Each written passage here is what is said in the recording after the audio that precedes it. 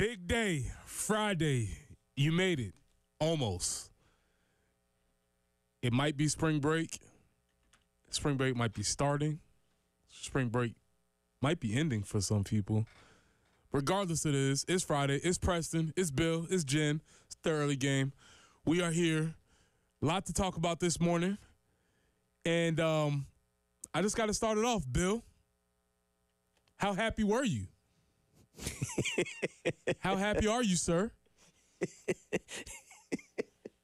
Are you happy with yourself? Yeah. Good job. Told y'all. Tried to tell you. Tried to warn you. Tried to tell you.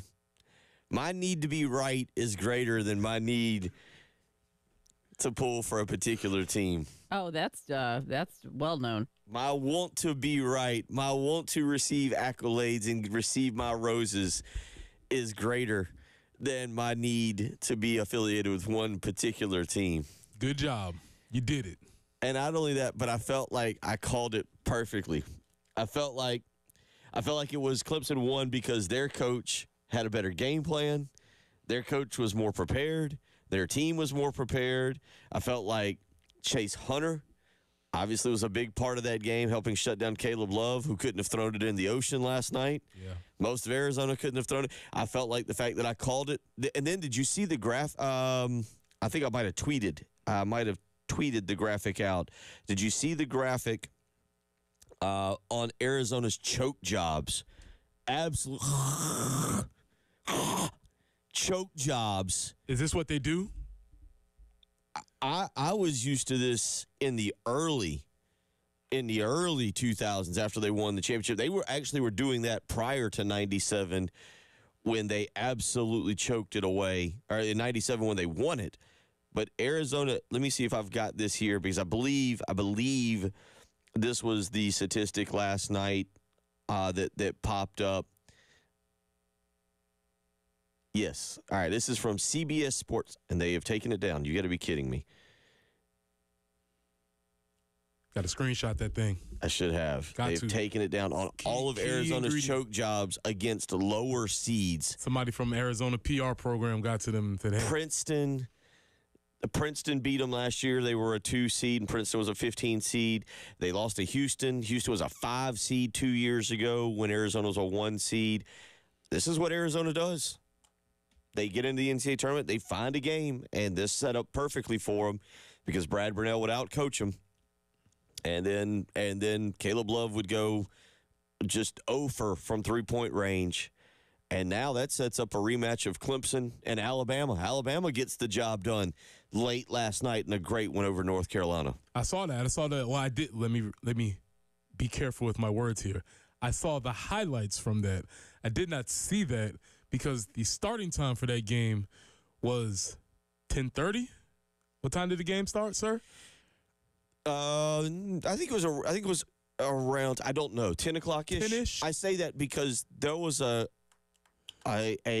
confluence, a coming together of sports that was happening all right there. A lot of sporting. You had the combination of I couldn't help myself. I think I've told you I bought the NBA League Pass, and I couldn't help myself last night as the Clemson-Arizona game is ending. On the second TV, I had South Carolina baseball, which was tangled up in a very tight game with Alabama.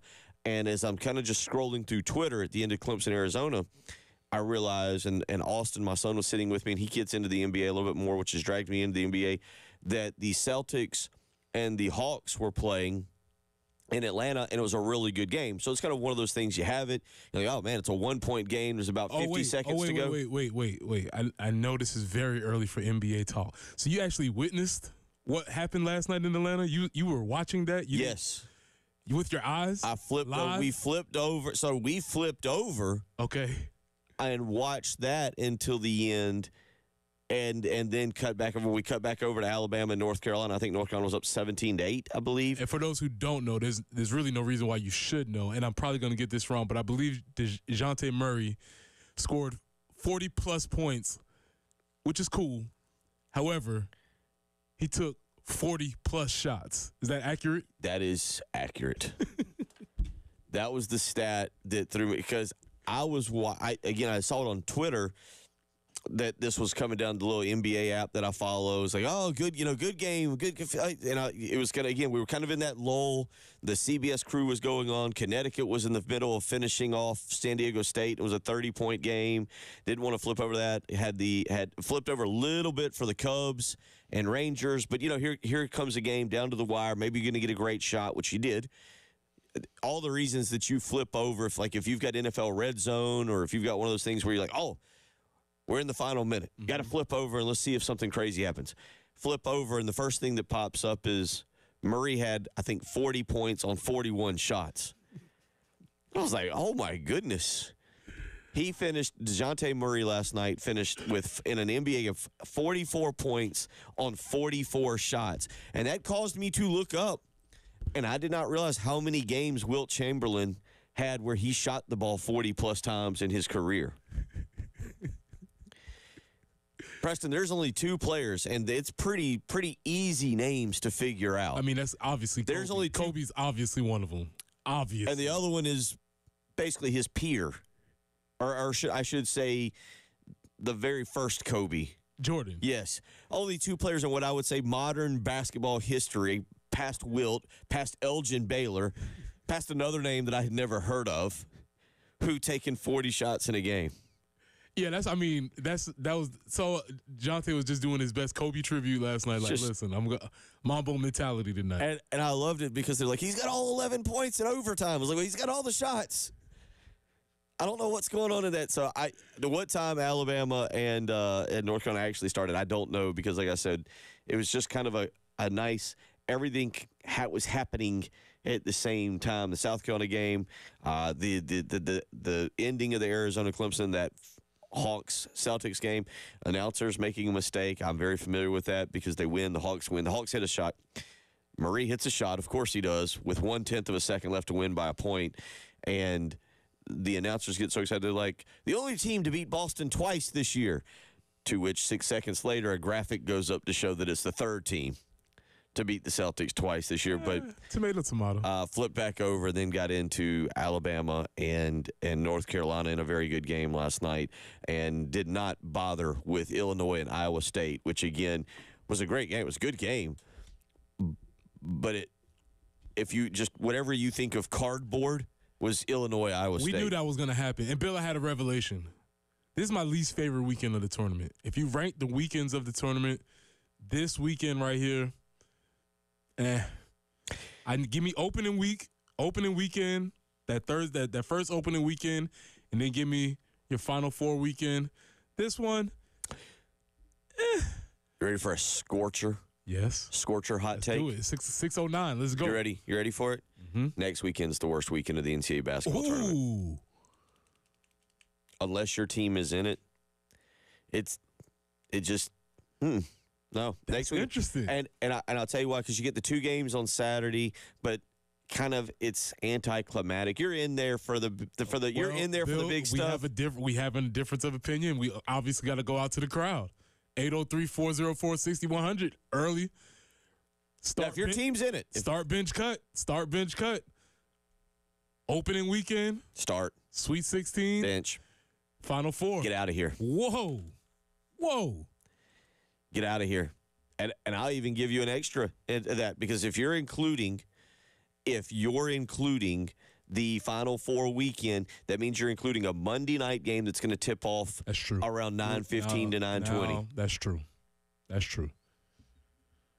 And I'll take it a step further. We did this little game about a week ago, or maybe earlier this week, I can't remember. Name me the Final Four from last year. Ooh, yeah, that's rough. Well, UConn, San Diego State, Florida Atlantic. This is the fourth one. I think Miami. Yeah, we did that. I only early. know this because we just did this. Yeah. Maybe you're onto something. I'm telling you, next weekend, the Final Four, it is honestly of all the major sports, I think Final Four, for as great as the tournament is, as great as these 2 weekends are, Final Four weekend and championship game is like, okay. Anticlimactic. Cool. All right. Really interesting. Have you ever heard of anybody, if again, unless your team's in it, and I'm starting to think Clemson's going to be in this thing. They've already beat Alabama once this year. Oh, boy. We'll get to that. We'll get to that later. Can't we have anything? Can't they let us just have something, please? It's harder. It's rough around here. Let us have the Final Four, please. I'm just, but unless your team's in it, have you ever been to a Final Four viewing party? I have. Without your team in it? No, that's true. No. Oh, man. They're going to take that from us, too, huh? 803-404-6100 is how you can weigh in this morning. It was a good night, and that's the part, is you still get good games. Clemson, Arizona was a good game last night, depending on how you want to view it. North Carolina, Alabama was a great game. Again, Illinois and Iowa State, pretty good game last night.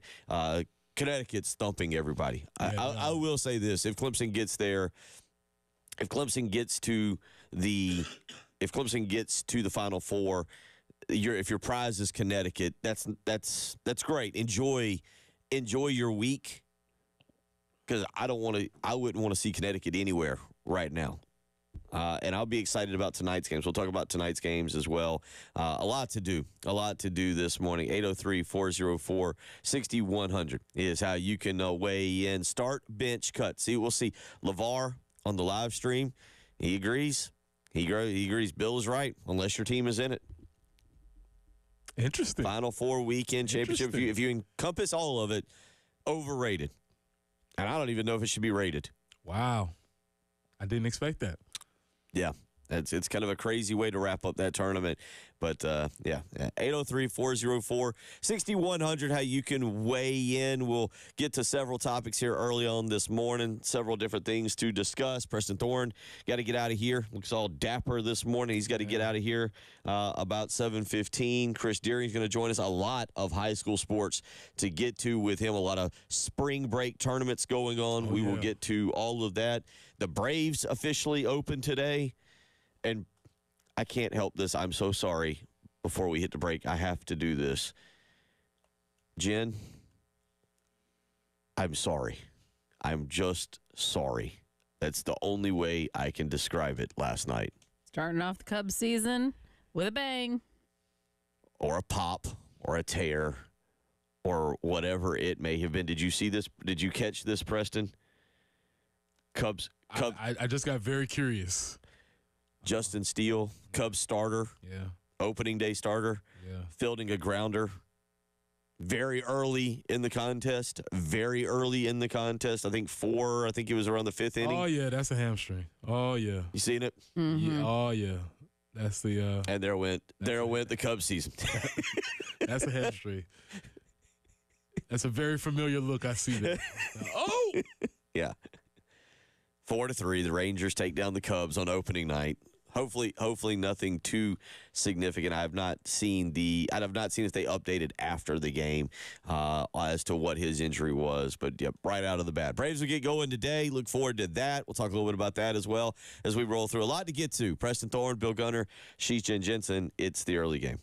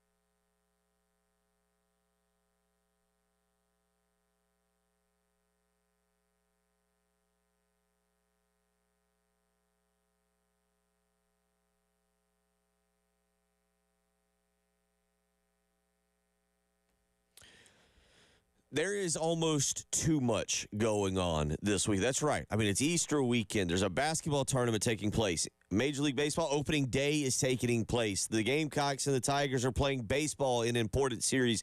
You have so much that you need to do, and it always involves also enjoying a great meal. And that is exactly what you will find at Old Timey Meat Market, where you'll find the best meat buying experience out there. Trust me, whether you visit the South Congaree store, St. Andrews Road in Irmo, or the Lexington store, you're going to find incredible cuts of beef, pork, poultry, seafood. Maybe you want a nice bacon-wrapped filet tonight to check out a little bit more basketball. Maybe you want to go with the Italian chicken skewers, absolutely delicious. Maybe you want a nice thick-cut pork chop to put on the grill tonight, or maybe you want some delicious salmon. Whatever it is, Old Timey Meat Market has you taken care of. Again, 3 locations, St. Andrews Road in Irmo, South Congaree store, or the Lexington store. Stop by Old Timey Meat Market. Tell them Bill Gunner sent you.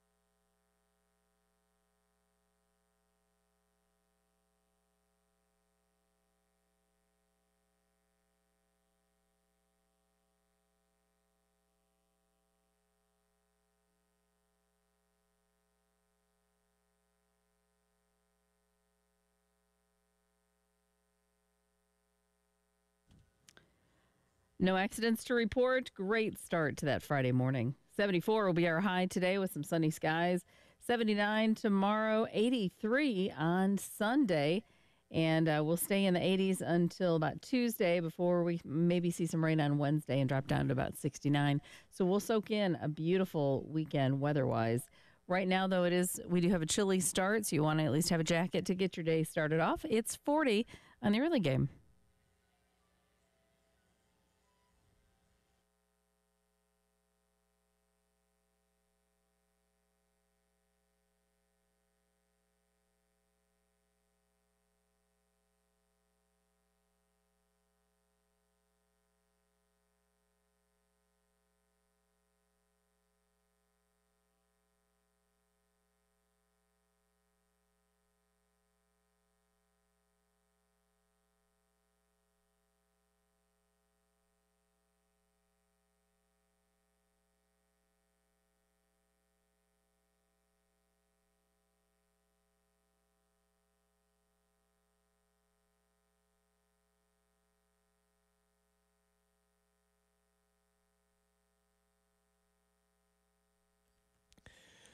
A week from today. A week from today, we will be out at Charwood Golf Club for the annual spring golf tournament. That is next Friday, April the 5th at Charwood. $400 is the sign up for a foursome. You need to call today. I was talking with Rock Lucas yesterday. We are right around almost over 20 teams now, so we've got a great turnout coming, several more expected, so spots are filling up. You need to call and get your team booked. $400 per foursome.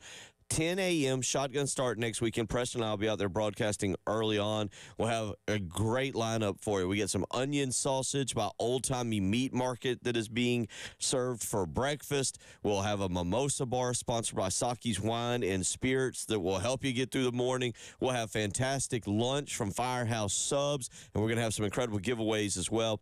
South Carolina baseball tickets, Carowinds tickets, concert tickets, a craft beer passport. Come on out. You want to hang out with us. Next Friday, speaking of which, this Friday, today, South Carolina women played later on today. I have to tell you about that because next Friday, Preston, I hope we're talking about the women's Final Four. And the reason we'll be talking about it is if South Carolina is in it. So another great reason to come on out next Friday. Get registered today.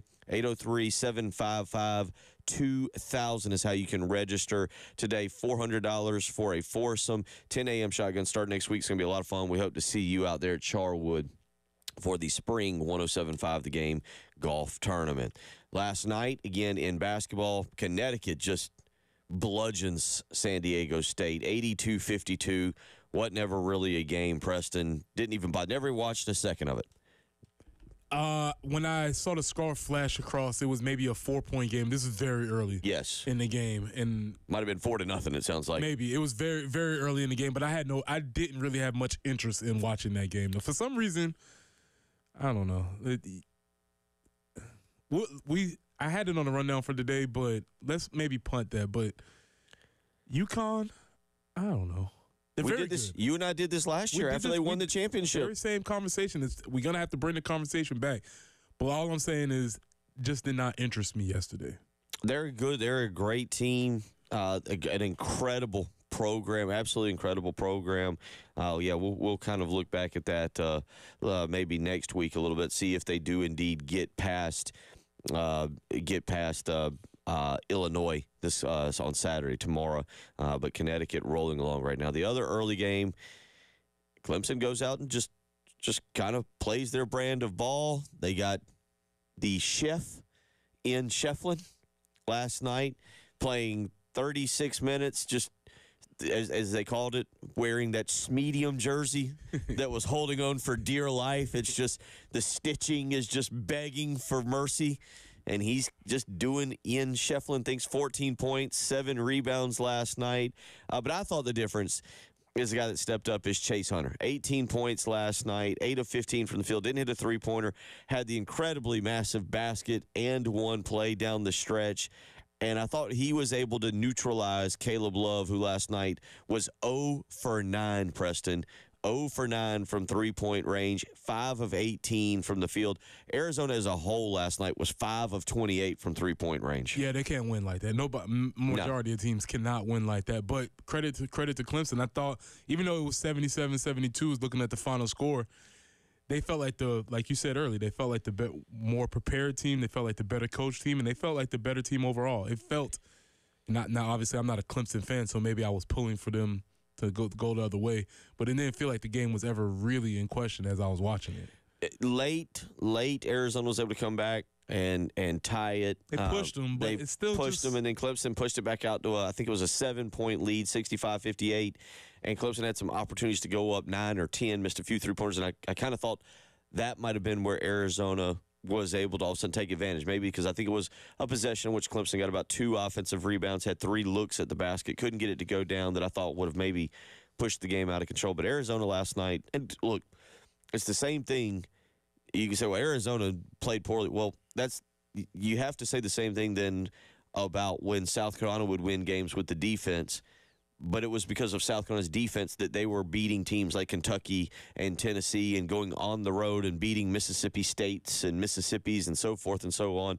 And I thought that's what it was with Clemson last night. Their defense was able to create problems for Arizona, and Arizona couldn't hit the broadside of the barn.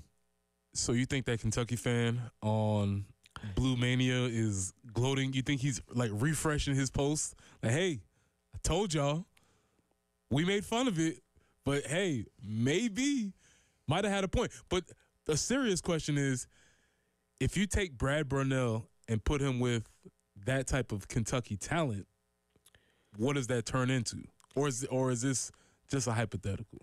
It's a hypothetical, but I thought about this last night, and I refrained from tweeting, but it is similar. Now, Texas A&M doesn't have the national champion. Texas A&M football doesn't have the national championship history that Kentucky does. But Texas A&M always seems to be out for the flashy hire. We got to go hire the big, bad, flashy name. We got to have the big, bad recruiting. We got to do all this stuff. And for once, it feels like they might have gotten it right. Okay. They went for the ball coach. A solid coach. A solid coach, knowing that the brand name and everything else will take care. You might not have that top 5 class that you've had, that flashy class that you also spend a lot of NIL money on, but that he will land a top 15 class and then coach them up. They've got a ball coach in Texas A&M, hope maybe with Mike Elko.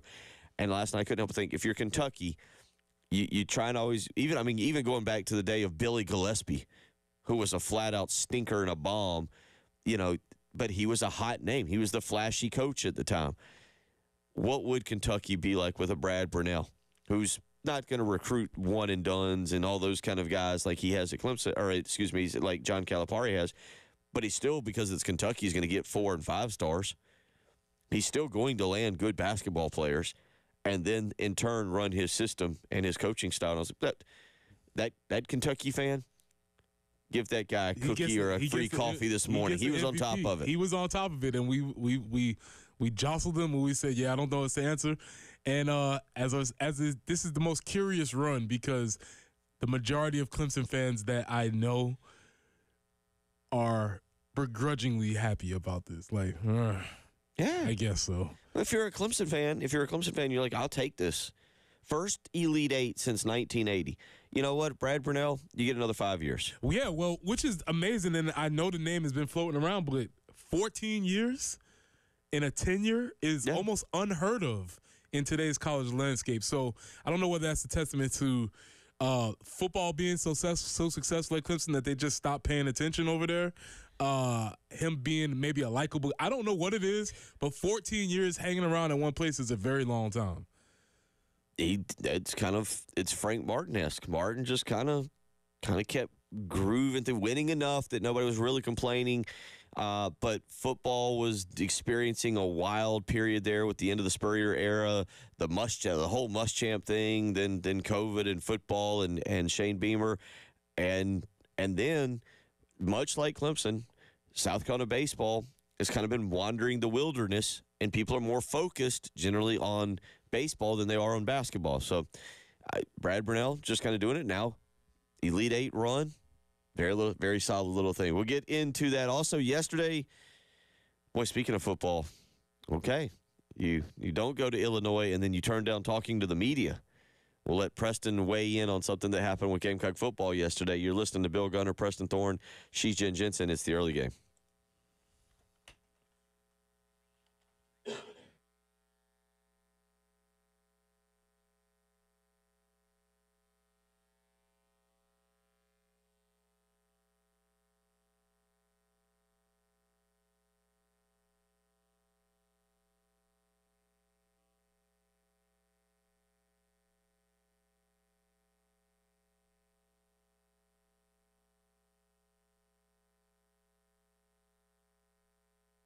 Bill Gunner for the Men's Clinic and Dr. Dan Balknight, who's helping restore the prime in men. That's right, because when you turn 40 years of age, as we get older, things start to change a little bit. We're not young anymore. Trust me, I'm learning that right now. We're not young anymore, and there are some certain changes that start to occur, and it can affect your mood. It can affect weight loss. It can affect hair growth. It can affect energy, stamina, all across the board. And if these things are starting to happen to you, it's time to call Dr. Dan Balknight and let him him work with you because he will give you a individualized treatment plan specific for what your needs are. 803-875-MENS. That's how you can schedule an appointment today. Get a free testosterone test. It could be something as simple as low T. And if that's the case, Dr. Dan Boatnight will get you fixed up because there's nothing generic about you, so why settle for general medical care? Call the Men's Clinic today, 803-875-MENS. Tell them Bill Gunner sent you.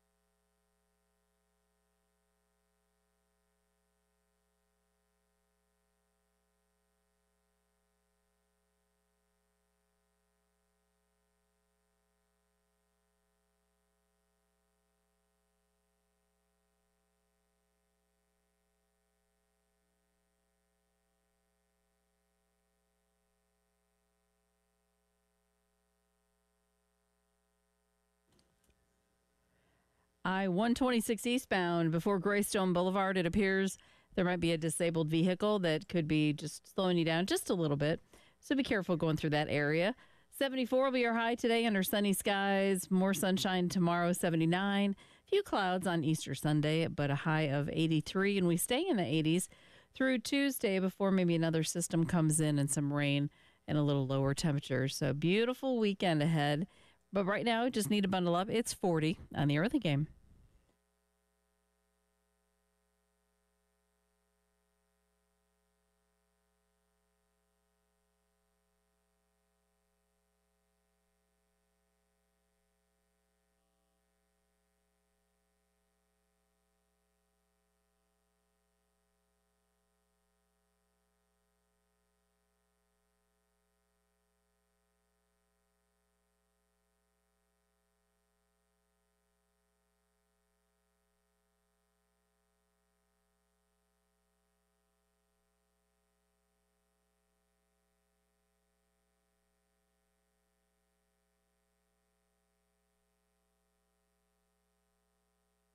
receiver coach and Yeah, wide receiver coach.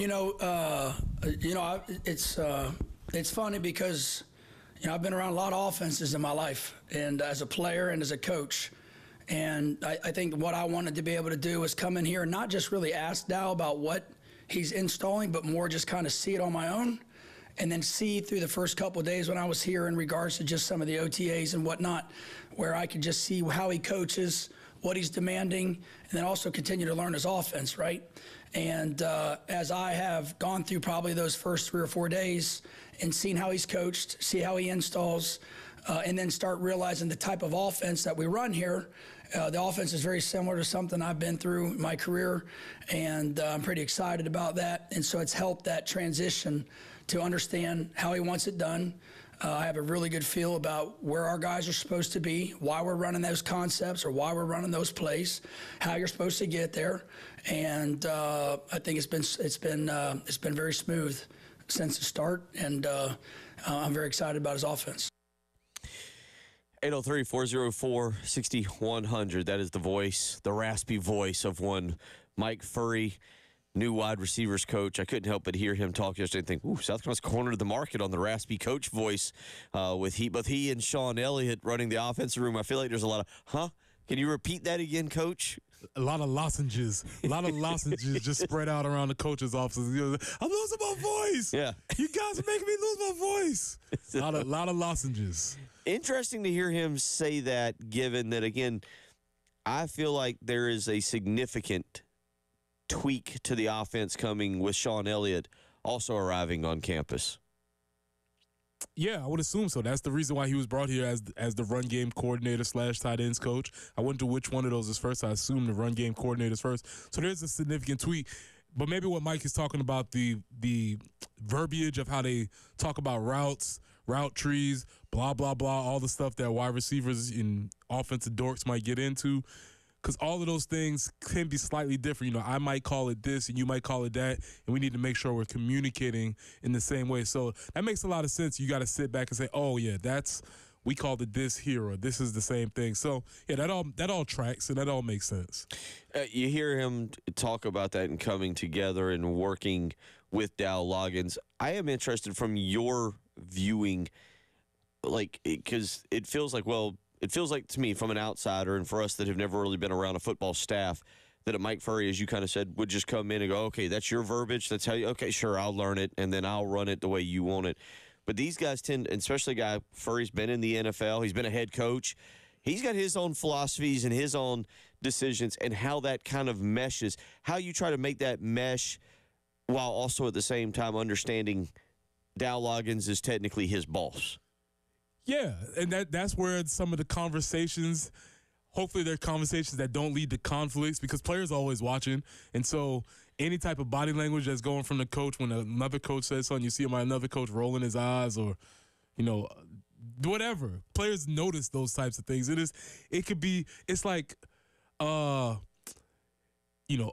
I load the dishwasher, I put the forks down. When you load the dishwasher, you put the forks up. And now we're just over this never-ending. All those types of things will happen with these offensive coaches because they're all coming from varying perspectives of how they think the offensive should be run. But ultimately, if we're in agreement, it will boil down to Dow's terminologies. 803-404-6100. Now, the other part of yesterday, Markwell Blackwell was supposed to speak. Last weekend, reports, rumors began to circulate that he could be out the door and heading to Ohio State. Which we got to get that order correctly. There's rumors and then there were reports, right? So there were absolutely rumors. Right. And there were actually reports. Exactly. So, this is not just something that people were saying at the barbershop around the corner. Right. These were literal and actual Not reports. Twitter rumors. Correct. So I think that's very clear for us to say. And then yesterday he informed Steve Fink and the Sports Information Department he did not feel like speaking. No. You don't get to inform us what you do. We tell you, you speak, and then you go speak. You don't tell us. I'm interested to hear your take on it. I don't get a chance. Hey, Not today. Don't feel like it today, guys. No, that's not how this works. What are you talking about? You inform them. That's not how this works. You don't get a chance to just say, not today. Not feeling it. Does he owe it to us to speak and explain, even if he's asked the question? Yes. Really? Yes, he made and this is why, earlier in this week, that already happened this week, when we talked about Michi having a conversation on Instagram, though it wasn't person to person, he did at least address. That's why I told you I was. And you said you was big on it. I was waffling on it, but I'm coming around to it. That at least Michi, a young person, had to go out there and be accountable for his decision.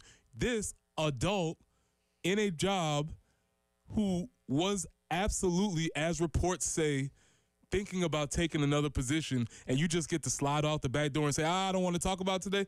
No, that's not how this works. Not by any chance. And I don't know who gave the heads up or the thumbs up or let him slide out of that, but that should absolutely not be how this works. I understand what you're saying. I guess I'm going to play slight devil's advocate on this just for the sake of doing it, but I almost don't mind it just because, as I've said, I'm assuming we'll see if he speaks at all this spring. You still got several more days for him to speak. But as I've said, for the sake of South Carolina's football program, the best thing you can do now is just have a quiet spring practice. Just quiet. We don't, we'll play audio, but we don't need to be really discussing. They need to go over there and go into their cave and do what they need to do and be left alone. And I this is a distraction, which is why I envision. To that point, I don't know how it went down because I don't know whether Marquell said, I don't feel like speaking today, or maybe Steve Fink and crew said, hey, maybe you shouldn't speak today. I don't know. Or Shane Beamer just flat said, I want to keep it quiet. Yeah, so I don't know how the reporting went down. Any way that it goes, whether it was from Shane Beamer or Steve Fink or Marquell Blackwell, the running back coach should be speaking because we don't know anything about running backs. So you're just not going to talk.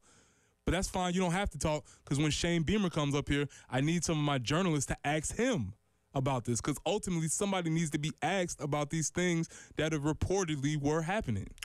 Yeah, and Will points out Torian Gray did it last year. That was I think a little bit different situation. But he also points out Marcus Satterfield did it also. Well, again, Satterfield, when he was turning down media, it was because, well, it wasn't going well. And that's so sorry. These same men are going to walk into these rooms with these athletes talking about you need to be accountable and we need to stand up for our decisions and we need to be able to sit. Okay, Marcus, it's not going well. Talk about it, sir. Marquell, you were out the back door. Please tell us what was the conversation. You don't even have to tell me the truth. You can say, yeah, I heard from another coach this past weekend and ultimately I'm deciding to stay with the Gamecocks. Go Cox. We could all say it's BS, but you got to say something, right? Something? We'll see if he speaks at all. You're right. I think fans do want to hear about the running back room. What's going on in the running back room, yeah, Marquell? just hear what is going on in the running back room. But again, I also can kind of look at this and say, look, the quieter South Carolina spring practice is, the better. That's all I'd say. 803-404-6100. We will let you. Torian Gray did actually speak yesterday. We'll let you hear a little bit from that. But coming up next, Preston may have opened a small can of worms. Because the next thing you know, we get a text in. This is from Ray. He says, by the way, forks up. The forks should be up. 803-404-6100. You're listening to the early game.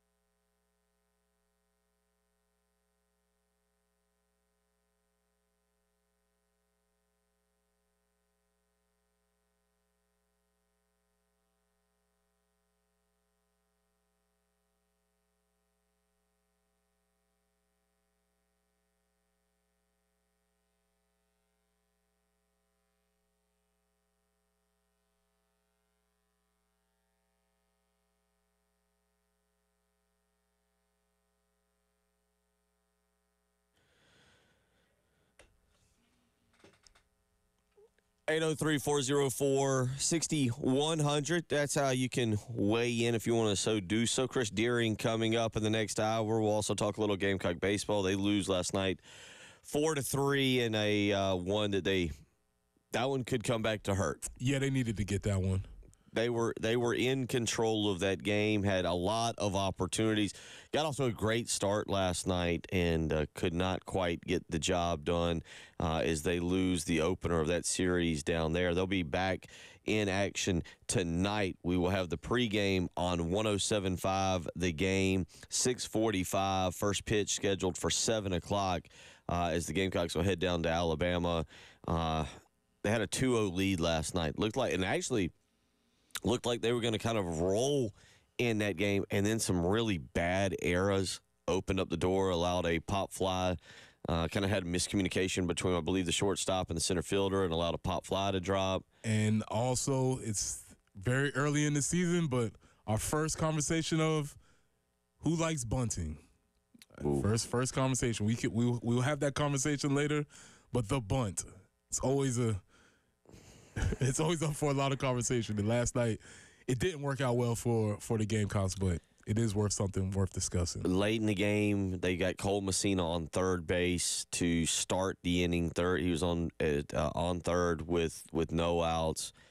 They intentionally walked. I'm trying to think of the exact order of how things went down, but Alabama got an out, so it was a pop up. They got an out, and then they walked. Alabama intentionally walked Ethan Petrie, so it was first and third, and Talmadge LaCroix came up. This is where, I don't know. If it works, do you say, what a great call? But it didn't work, so you say that was a stupid call. That's the same conversation we have about bunting a lot. Yeah. And to state my position on bunting, I feel it's very similar to free throws. As far as, like, you're a college athlete, you should be able to get that done. And it was that was the other thing, is it looked uncoordinated at best, because granted, my baseball days have long been gone, but I remember practicing bunting, and it feels like when you see somebody go to bunt, there's no gray area. They either know how to do it or they don't. Correct. And LaCroix last night, it looked foreign to him. The bat was all at an angle. It was just not. It was very ugly. And matter of fact, the first one, I think he bunted up, popped up, and they were able to get away with it. But then he popped it back up to the pitcher, and South Carolina spoiled a great opportunity. And then Alabama was able to push one across in the eighth inning, the bottom of the eighth inning, and they go on to win 4-3 last night. South Carolina gives up 10 hits. They had 8 hits. Again, they had opportunities, but couldn't get the job done. Well, I mean, it's the Coast game, and if you don't watch it and you just see 4-3 on the road, it's like, okay, well, they dropped the first one to Alabama. But if you paid attention and you see the box scores, you know they had a chance to steal one early in the series, and that's what really hurts more so than just you're gonna lose in the SEC, but when you lose one that you could have had, that makes it a little bit tougher. 803-404-6100. We'll talk a little bit more about that a little bit later. But obviously, last night, a lot of the big news centered around college basketball. Clemson 77-72 victory over Arizona. They pulled the upset. And then I assume we believe that Alabama, they're a 4 seed. So by seeding and by Vegas's odds, and to me, that was the bigger upset, though. I kind of thought Clemson would win last night, that Brad Burnell would coach his team to victory. I thought North Carolina would win that basketball game. That, to me, was actually the bigger upset, Alabama knocking off North Carolina than Clemson beating Arizona. Why did you feel like that was a bigger upset? How much have you watched North Carolina this year? I know you've seen Alabama a good bit. Why did you think that was going to be a bigger upset? I really thought North Carolina, their size with Baycott and then the length of Harrison Ingram would really give Alabama problems. I know that they could muck up the game a little bit more than Alabama would have liked. I really thought that the guards for North Carolina could rotate. I'm not sure. The best player, he only had 18 last night, but the best player in the NCAA tournament right now might be Mark Sears. If you haven't watched him for Alabama, last night 40 minutes for him, 7 of 14 from the field, 2 of 7 from three-point range, and he had 18 points, which really out of Alabama's major scorers, he was the low guy last night. But I really thought that they would be able to contain them. And almost to an extent, he drew so much attention that it allowed a guy like Grant Nelson to score 24 last night. Now, he did hit 10 of 13 from the foul line, but Grant Nelson was a really big part of that. And then Aaron Estrada was the other kid, the guard, the senior for Alabama that stepped up, and they really didn't seem to have an answer for him. It was almost like the Sears had the game he needed to have. R.J. Davis was pathetic last night. Yeah. You know, R.J. Davis and Caleb Love, to call them bad last night is an understatement. They were pathetic. R.J. Davis was 4 of 20 and 0 of 9 from three-point range. We'll talk more about that in another segment coming up. You're listening to Bill Gunner, Preston Thorne, she's Jen Jensen. It's the early game.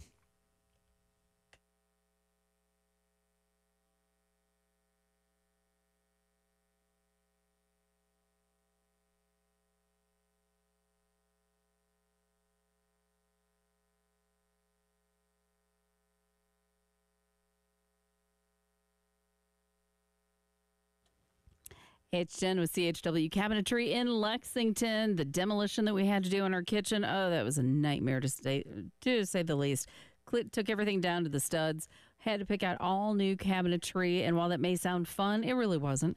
But it got a lot more fun when we found CHW Cabinetry in Lexington. They made it so much easier, helping us find what we needed, put together accessories, and then we got that photorealistic rendering that helped pull everything else together in the kitchen. But kitchens are not the only thing that they do. If you have a closet that needs more functionality, maybe your pantry is just a disaster, can't find anything in there, they can help with those kinds of storage options. If you need to create some kind of a workspace in your home, they can help you with that as well. I encourage you to go to chwcabinetry.com or give them a call today at 803-520-6837. And, of course, be sure to tell them Jen Jensen sent you. CHW Cabinetry in Lexington. Passion from inspiration to installation.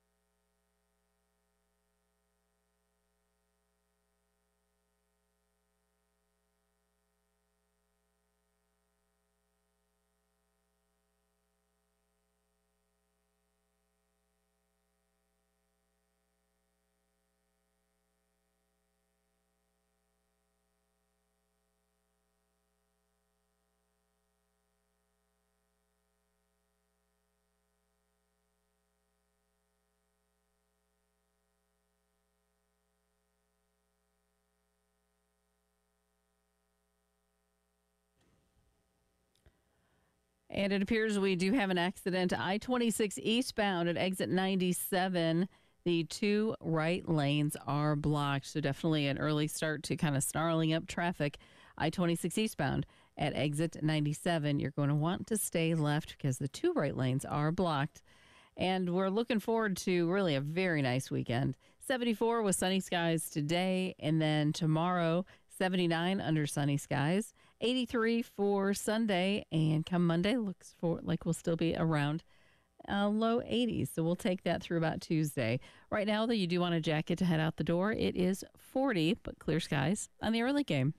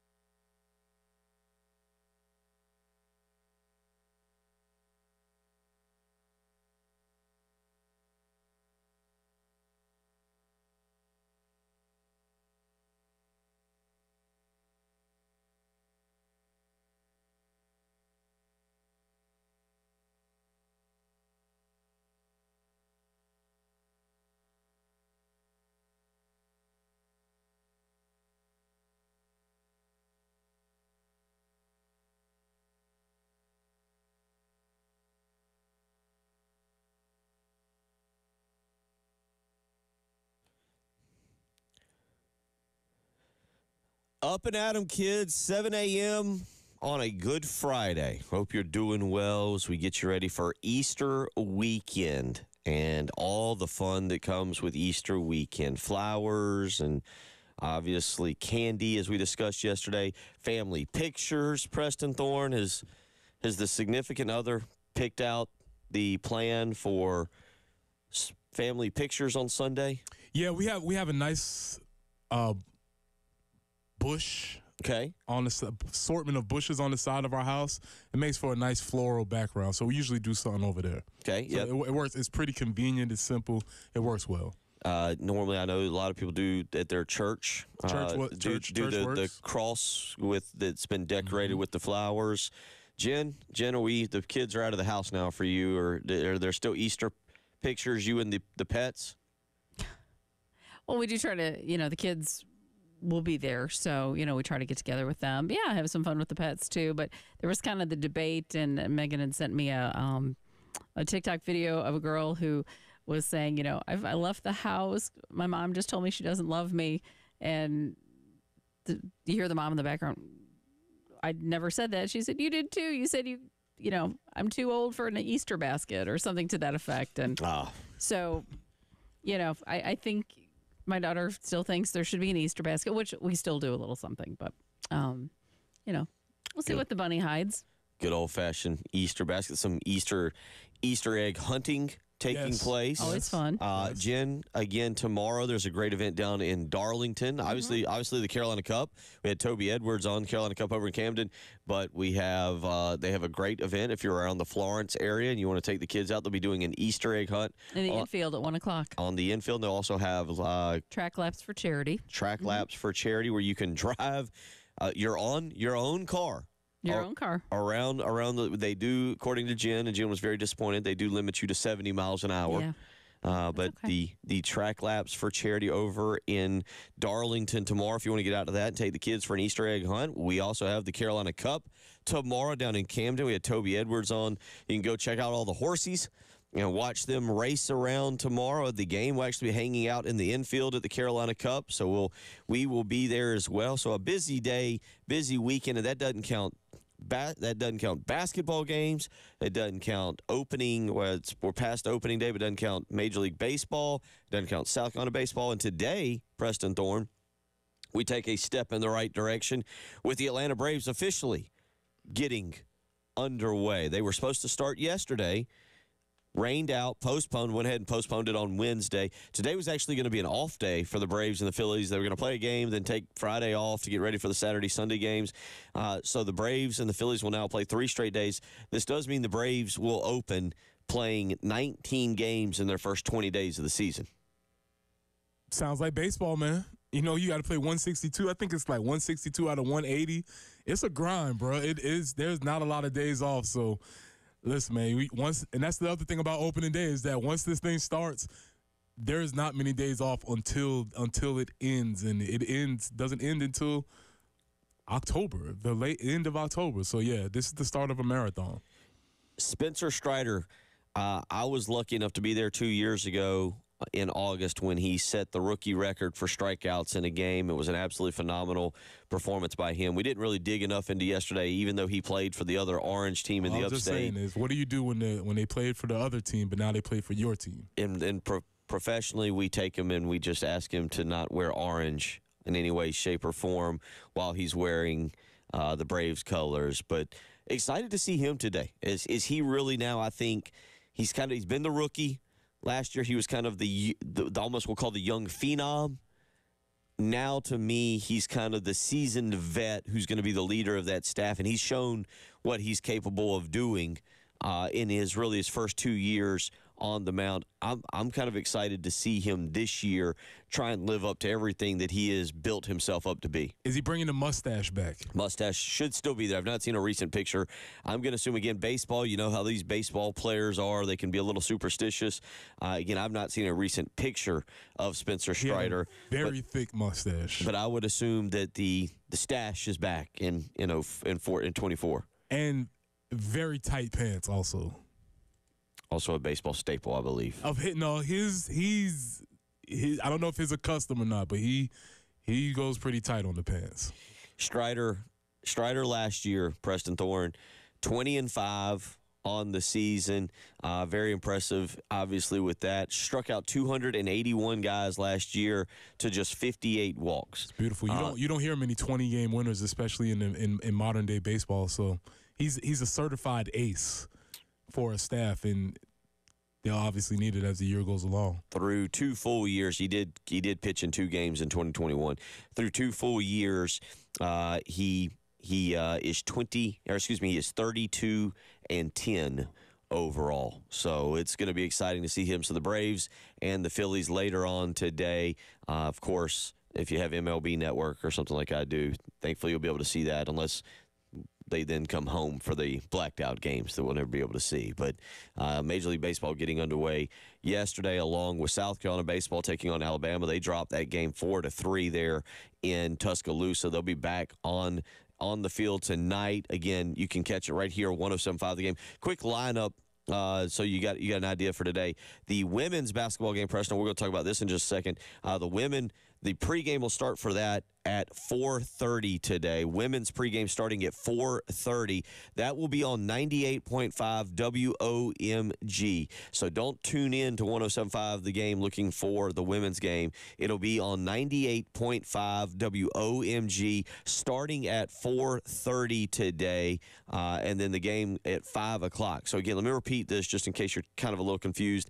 The women's basketball game versus Indiana today, the Sweet 16 game, will be starting at 4:30. Pregame, it'll be on WOMG 98.5, and the pregame will start at 4:30. Game will start at 5. Tonight, 6:45 pregame for South Carolina baseball against Alabama on 107.5 The Game, 7 o'clock first pitch. I'll continue to mention that throughout the morning so we can make sure we're all on the make sure that we are all on the same page and get you to the right station for what you want to hear. Speaking of the women, Preston, Dawn Staley has put out a tweet. I don't know if this was a mistake or one of Dawn's jokes. She says it's Dame Day, D-A-M-E.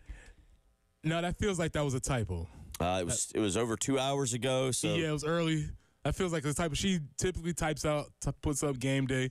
It's game day. And so I'm going to go with typo on that one. Unless it's a reference to women, like a dame, like that's a very elevated person, female. So, maybe. I've not checked to see if the Milwaukee Bucks are playing tonight either, but that's why I wondered if it was, and the fact that she's left it up for 2 hours. Yeah. I don't think she tweeted. We've seen Dawn go walking by the studio. Dawn's not somebody who I feel like wakes up. 2 hours ago would have been about 5 a.m. Wakes up, tweets, goes back to bed. I feel like when Dawn Staley gets up, Dawn Staley's up. The day has started for sure. I don't know what the day consists of. It usually consists of a workout and things of that nature. So the day has started. I imagine she might have tweeted it. She'll come back to it and maybe get it corrected. But that is her typical deal. Because is really anybody going to say, "Hey, Dawn, you have a typo"? I mean, everybody's like, Dame Day. Oh, all right. Yeah. Sounds good, Coach. All I can imagine is the dog Champ when the dog sees Dawn get up. It's like, come on, 10 more minutes. I'm not ready for this full-on energy right now. not ready for it. 8:03. Yeah, but Champ's got to get ready too, because Champ's on the podium for sure. press conferences and stuff like that. Big so. day. 803-404-6100. 15.5-point favorites today. It's just, to me, Preston, this is a time where it's the pressure that I think is the bigger opponent. Does this make sense? I don't know if for me, the pressure of being the 1 seed, being undefeated, everything that we brag about them, the pressure is the biggest opponent, not Indiana. Yeah, and in this particular game, I'm not going to get up here and say that I've been scouting Indiana women's basketball, but from what I've read and what I've seen, the strength of Indiana's game is going down in the paint. Unfortunately, they haven't met Camila Cardoso, Chloe Kitts, right, or any of those women yet. So it feels like this is a positive matchup for South Carolina, for our strengths against their strengths. And I feel like once those things equalize, then we should be good. It will be, again, that game, obviously you'll be able to hear it on 98.5 WOMG. It'll also be on ESPN as they get going. Oregon State, Notre Dame, if you're doing a little preemptive scouting, if you want to get a little preemptive scouting in, Oregon State and Notre Dame will play at 2:30 prior to South Carolina and Indiana. Again, the Gamecocks 15.5-point favorites right now. The over-under set at 143.5. Again, I think the last time, correct me if I'm wrong, the last time these two teams met, I believe, was the COVID year, and they met down in the Bahamas, and Indiana won that ball game. And so South Carolina and Indiana, again, I believe that was 2020, I believe, 2021, something like that. I have to go back and look. But the last time they met was in the Bahamas, and Indiana actually gave South Carolina a loss. Today will be a chance for revenge, Preston Thorne. We'll see how far Dawn wants to reach back in the old motivation playbook and go, hey, revenge game today. All these new players are like, Coach, we were not here. We were. Those were the freshies. This is a whole new squad. That wasn't us. Yeah, it was. Don't blame us for their mistakes that season. Let me see. I was going to say, right now I have a struggle because looking at the bracket, I want Oregon State to beat Notre Dame, but do I want to see South Carolina beat Notre Dame? I like it. I like it. That might be more satisfying. Either way, Notre Dame has to go down. Mm-hmm. Okay. All right. Solid thinking there. Notre Dame has to go down. I'm just going back and trying to focus. Yes. 71-57 was the score. This is back on, does it give me a date here? November 28th, 2019. Just like it was yesterday. Don't you ever forget how you felt. 71. That one loss. Yeah. It's number 5. It was number 5 South Carolina against number 17 Indiana. 71-57. Indiana outscored South Carolina in the fourth quarter, 24-6. Ooh. You think Dawn remembers that? I think she's just writing 24-6 everywhere in the. Everywhere. She's been up rewatching game film. She woke up this morning at 2:46 and just. This is the time. Leah Boston had 10 points that game. Was 5 of 6. A young Aaliyah Boston. A young Aaliyah Boston. I have to go back and look. I don't even remember some of these. By the way, just to make sure, no woman from that team is still around. I know, like Jermaine Cousinard was a young, happy freshman back then playing for South Carolina basketball. Just for the record, there was no players from South Carolina that were around back then. While we're here, my third favorite Gamecock of all time, Bria Beal signed a contract yesterday with the Las Vegas Aces. Oh, okay. So I just wanted to mention that because behind Eric Norwood and Dylan Thompson, Bria Beal is my third favorite Gamecock of all time. So I just wanted to mention that. Shout out to you, Bria Beal. You've got to get out of here. You got to. Yeah, I've got to get out there. We got to take the youngins up to Fairfield for the morning, I guess. Go get them. Yeah, we'll be there. Go get them. Go have a happy Easter week. We will come back on Monday morning. No Gamecock Larry this morning. I hope he's okay. Clemson did win yesterday. Clemson won. Baseball lost. It's a tough one. Hopefully he's feeling okay this morning. But we will carry on. But we'll get into that conversation. Yeah, this is kind of it for me for basketball. This is kind of it. I just want to know. What's the start, bench, cut on the weekends of the tournament? Very simple. Start the opening weekend. Incredible. Mm-hmm. Bench this weekend. It's good enough. Cut the Final Four. I don't care. And then throwing in the championship game at 9:20. That's awful. Wow. Awful. We'll get more into that on Monday. Preston Thorne will be back. Chris Deering joins us. The high school highlights of the week coming up next. You're listening to the early game.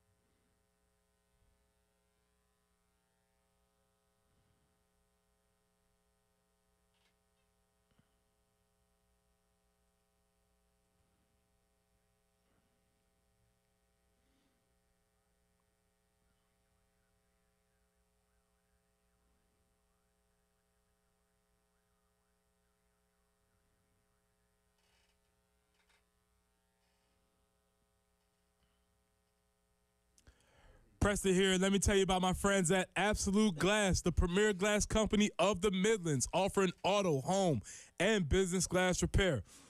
So if your glass is damaged, shattered, cracked, or broken, they can handle the job. If it's a cracked windshield, that's no problem. They'll come out to your location and replace it for you, usually for free, and they'll work directly with the insurance company to take away the headache. Yes, they will come out to wherever you are, whether you're at school, home, work, doesn't matter. They will come out to you and give you a free quote for any job. Now, if you're looking to increase the value of your home with new windows or mirrors, Absolute Glass will come out and take care of that for you too. Windows, mirrors, shower enclosures. I say all the time, if you can see through it, Ray and Marianne at Absolute Glass can do it. So check them out online at AbsoluteGlassInc.com. That's online at AbsoluteGlassInc.com.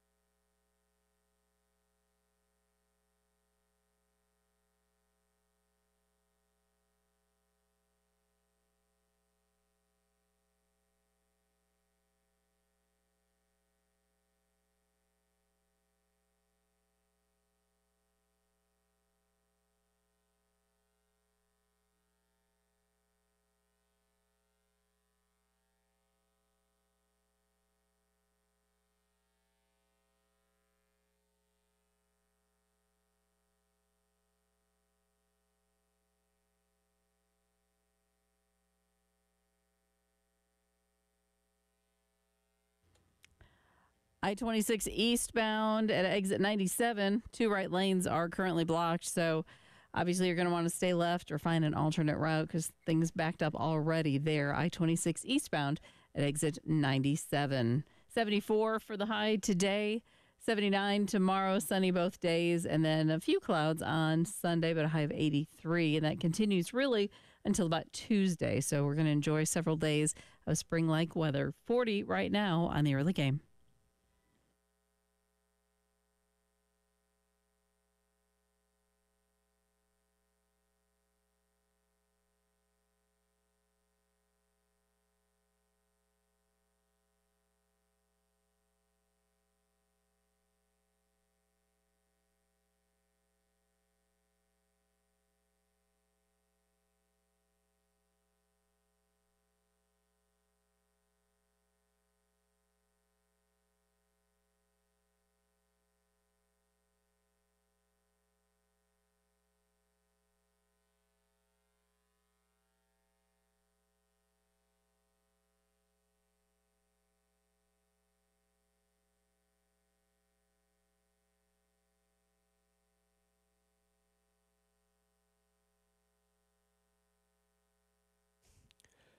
Up and at 'em as we roll along, 7:21 on your Friday morning.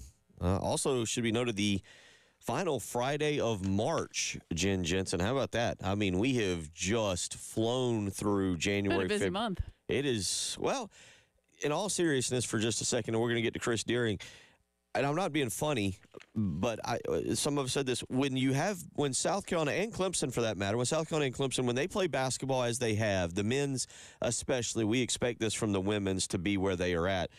It speeds up the year when we're not kind of searching for content early on. It's not a slog. You're not slogging through. Yeah, and so it's, one thing to say, South Carolina, obviously, the way they played basketball this year, making it fun in January, February, even into March, fantastic. But it's sped up the unbelievable. Just think, you got this weekend, next weekend will be the Braves home opening series, and then the following weekend, 2 weekends from now, we've got the Masters going on. You've got the Heritage taking place in 3 weeks. You've got South Carolina spring game the week of the Heritage. I mean, you're going to blink and we're going to be into the month of May. So try and enjoy the weekend best you can. Try and enjoy next week as best you can, because joining us now to talk about this, it's spring break in a lot of places, and that means spring break high school tournaments. Baseball, softball, soccer, probably lacrosse. Quite frankly, I apologize, do not know much about lacrosse, but Chris, it is that time. You don't really have this in the fall with football. We don't have this where tournaments just break out all over the place. No, this is, you talked about things going so fast. You got spring break tournaments coming up. And really and truly, after that, it's maybe a couple of weeks left and the regular season's over, and then we're looking at playoffs. So, it has gone quick. We just finished basketball, it seemed like, and spring sports have been moving forward, since really the end of February. So we got a whole month in of spring sports, and things are, teams are shaping up. You're seeing where everybody's falling. And, I have maybe a different opinion on these spring break tournaments that we'll get to here in a minute. But, a lot of tournaments next week. I do think softball takes this time off, maybe lacrosse. They don't have quite as many tournaments, but baseball and soccer is full steam ahead, looks like, next week. Well, let's get in. I tell you real quick. I believe, was it last weekend? Because I saw photos coming out. The Prep Red Zone. Was there another combine that I saw some pictures of? Yeah, we had a combine last week at West Florence. Our boy guys Ian Garrett and Thomas Grant went over to West Florence. Really good combines. A lot of good numbers coming out of there. A lot of good players. A lot of good players here from the Midlands had a good showing. I think that's where. There's not one here in the Midlands. I think that's where a lot of the guys from this area elected to go, was over to West Florence, and a good showing by a lot of the guys here locally. And then we have 2 more left. Actually, this weekend, obviously, we're taking off for Easter weekend. But then next weekend, there will be one in North Carolina. This is a combine with the North Carolina coaches as well. So we'll be in North Carolina next weekend, and then I think the weekend after that back in South Carolina for Spartanburg and York on a Saturday, Sunday. So I have 2 in South Carolina that following weekend. And, going to what you just said about playoffs for spring sports, you also honestly have spring practice for a lot of high schools starting to kick off here in about the next 45 days as well. So a lot to get to. And let's start, though, with some tournaments and get going with a classic. It's one that is a tradition not too far from where we're sitting at baseball, the Forest Acres Classic. And looking ahead, Bracket A has AC Flora, Dutch Fork. I'm not familiar with Miller. I believe that's going to be Miller School, but Brooklyn Casey. And then Bracket B going with River Bluff, Oceanside, Dorman, and Airport, another loaded Forest Acres Classic. Yeah, a lot of ranked teams you just talked about right there. That Miller School, that's out of Virginia. They come down just about every year for this tournament. Really good program. They've made it to the championship before. I don't think they've ever won it, if my memory serves correct. But, you look at this field, and you got a ranked Dorman team in 5A. You got a ranked River Bluff team in 5A. Airport has already, believe it or not, Airport's already won their region. They've already clinched their region championship, and they're number 4 in the state in 4A. And then you got a really good Oceanside team who's 2 and 2A. Number 2 and 2A, and they beat a really good Somerville team this week. Oceanside's loaded again, just like they were last year. So a lot of good talent in that tournament. We didn't even mention Dutch Fork and Flora, who also are 2 really good programs. 803-404-6100 if you want to weigh in on any of this morning. Another one taking place. I believe this is softball, is the 2024 South Carolina Diamond Invitational. You've got getting going. This starts, by the way, next Wednesday. Tell me a little bit about that. This is baseball as well. Okay, I'm sorry. And it's over at Blythewood. This is a newer tournament, but it's been around for a number of years now. And they do a really good job over there at Blythewood as well. Just as Andy Hallett does at AC Florida, these tournaments are run very well. You've got a lot of schools that want to come play in these tournaments because of how well they are run. And again, you look at that field, you got Dreher, Cardinal Newman, Blythewood, Northwestern, South Florence, Chapin, T.L. Hanna, and Lexington. And out of that group, Blythewood's number 4 in 5A, Lexington is number 5 in 5A. And then you got a Dreher team who's not ranked. We haven't had rankings come out in 2 weeks. So I think we should get something next week, hopefully, updated rankings in baseball. But that Dreher team's 11-3. They're not bad. They've been playing really good baseball. Like I said, Blythewood's really good. And then Lexington is, one of the top programs always in the state.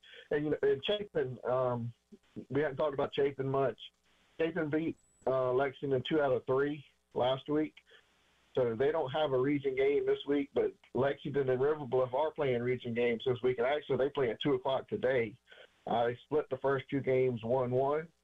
So whoever takes that series is still going to be in contention for a region title, and the other one might have some work to do. So a lot of good teams right there in Blythewood, too. Chris Deering joining us as he does each and every week. There's a lot of tournaments. We got some soccer to discuss, a lot to get to, the Nike Palmetto Cup. We'll let him get into all of that as a lot more to talk about regarding the high school highlights of the week. We'll roll along. You're listening to Chris Deering joining us, Bill Gunner. She's Jen Jensen. It is the early game.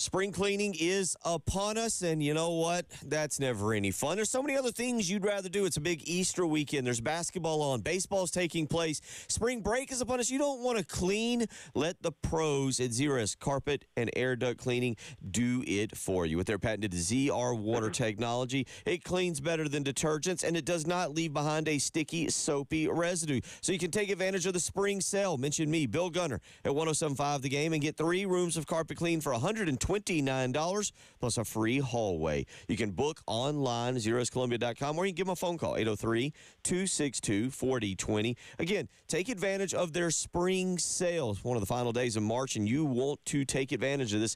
3 rooms of carpet clean for $129 plus a free hallway. All you got to do is mention me, Bill Gunner, at 107.5 The Game. 803-262-4020. Zero S, spell it backwards or forwards, is the right way to clean.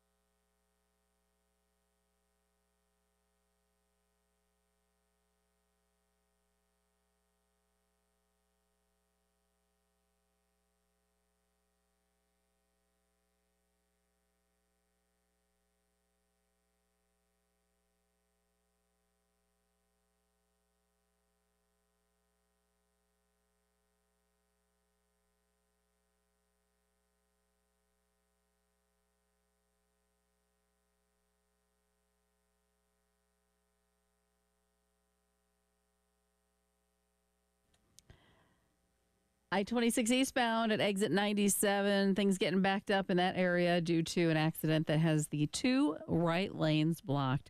Again, I-26 eastbound at exit 97.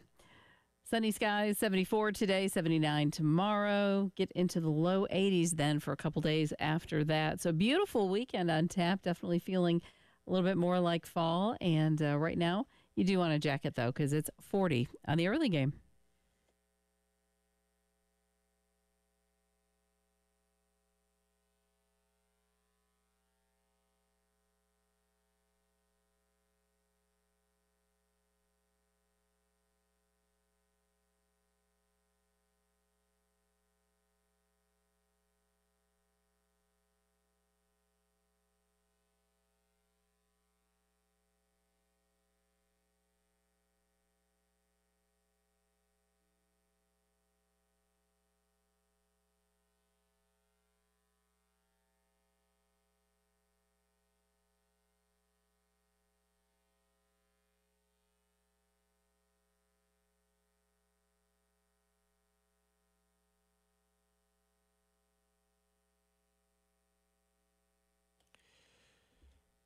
7:34 as we get you going on a Friday morning. Want to remind you the craft beer card is back. You can spend $30 at a brewery with 12 craft beer locations, a $360 value, and it's only costing you $79. Go to 1075thegame.com and click on Sweet Deals. Again, you can spend $30. It'll be basically averages out to $30 a brewery, 12 craft beer locations. $360 value. I know I'm not an overly smart man, but 12 times 30 is 360. You get the point. So $360 value. Jen, I did get that right, correct? As you gag in there from my math, just absolutely questionable. No, I was laughing when you said, you're not a smart man. Not overly smart. Spent $30 at a brewery at 12 at craft beer locations. There you go. And only you say $79. $79. Go to 1075thegame.com. and click on Sweet Deals. Back out to the Love Chevy phone lines for the high school highlights of the week. So much to get into. We've not really done a good job so far of talking so much baseball. We've had lots of high school basketball. There's been some crazy stuff happening on the high school football circuit, realignment as well. But give us a quick breakdown. We talked about the Forest Acres Classic. You also talked about the tournament over in Blythewood that's going to be really good, the 2024 South Carolina Diamond Invitational. But tell us a few players here in the Midlands that have really stood out from what you've been able to gather here so far through the season. Yeah, if you get over to the Forest Acres Classic this week or next week, Bill, you can see some really good players. So let's start with that Airport team who, like I say, they've already clinched the region. They are number 4 in the state in 4A and playing really good baseball. They got some kids. Landon Jeffcoat's been really good. Hunter Epps has been good for them. Miller Harrelson has been good on the mound and at the plate for that team. Graham Whittle's another name to look at. Just a lot of talent on that Airport team, and they're playing very well right now. When you look at our River Bluff squad, that, like I said, we've talked about them a little bit. I think you got to start with Bo Hollins with River Bluff, the son of former Major League player Dave Hollins. He's going to be a draft pick. He's a South Carolina commit. And just to see where he ends up, it's going to be very interesting to watch over the next few months. Colby Reynolds is another guy for River Bluff, and then B.J. Etheridge, a good two-way player, pitcher, and position player for the River Bluff. So that's a couple of names to watch there. Chapin's also at the Forest Acres Classic. I think Maddox Floyd, Caden Reeves, that's two names to look out for Chapin. So a lot of talent there. And if you go over to Blythewood, I think you got to look at that Lexington team. A name that's very familiar with a lot of people in this area, Brandon Cromer. He's been very good for the Wildcats. And then Trad Burton and Jackson Burton, two really good players for the Wildcats. I think Jackson might be their top pitcher right now, so a lot of talent there as well. You look at Blythewood, really like that team a lot. They're young, fighting through some injuries, but I think they're getting healthy now. Alex Myers, he's a Wofford commit. He's shortstop, really good player. Landon Penfield, and Harrison Collins. So a lot of talent in these tournaments. They have a home run derby at both of them. So it'll be fun to get out there and watch a lot of these players play this week. Yeah, definitely as we flip the calendar into the month of April and you hit the spring break for a lot of schools, the majority of schools. You mentioned that Forest Acres Classic, and again, the 2024 South Carolina Diamond Invitational taking place. Just again, as Chris was mentioning, the Forest Acres Classic will get going Monday, April 1st. It'll kick off bright and early. Dorman and Airport, followed by River Bluff and Oceanside, Miller School and Dutch Fork, and Brooklyn Casey and AC Flora. That'll be a great day of baseball, and that is Monday if you're looking to get out and kind of do something on spring break. You can head over to AC Flora, and then that'll be followed up, as we mentioned, by the Diamond Classic, the Diamond Invitational that will get going on Wednesday, April the 3rd. And again, Dreer, Cardinal Newman, Blythewood, Northwestern, South Florence Chapin, and T.L. Hanna and Lexington. So some great tournaments taking place. Something else that's taking place as well is the Nike Palmetto Classic, always a great event, and this will get going as well. Some soccer to talk about. Break this one down a little bit for us. Yeah, on the Nike Palmetto Cup, run by the Kevin Heisey and Kyle Heisey, the coaches over at Gray Collegiate, and they do a fantastic job. You know, Kevin was just named athletic director recently at Gray Collegiate. Those guys have been around for a long time, and they do a really good job with this tournament. They're bringing in, 8 teams to play this week. I think this starts on Tuesday. And one bracket you have Aiken, Gaffney, TL Hanna, and St. James. And then the other bracket you have Blythewood, Gray Collegiate, Hanahan, and Westside. I expect really good soccer, and I need to pull this back up. I think this is over at Saluda Shoals. Is that correct, Bill? Saluda Shoals Park, yes, sir. Yeah, so over at Saluda Shoals off of St. Andrews Road in Columbia. So I've been over there quite a few years to watch that tournament as well. Again, another very well-run tournament, and looking forward to a lot of great teams playing in that next week. A lot of high school sports that we will continue to cover as we roll through the season. A little bit of softball news. What can you give us as far as the softball taking place right now across the state? Always a great state for softball, great state for baseball and softball. Softball, what can you give us there locally? Like I said, I think a lot of softball teams take this spring break week off. If there's any tournaments out there next week, I'd appreciate coaches throwing it to my direct messages on Twitter. That would be good to know. But I think a lot of teams take off next week. But on softball side of things, I think Chapin's been really good. I know they have a couple of players. Andy Dirks, I think her name is. She's a really good player. She's a Division I softball player. She plays for Chapin. She's been very good. I know they beat White Knoll last night 8-0. Lexington's been good. AC Flora's been pretty good this year. And from what I understand, I'm going to try to get over there, not next week, obviously, but the week after.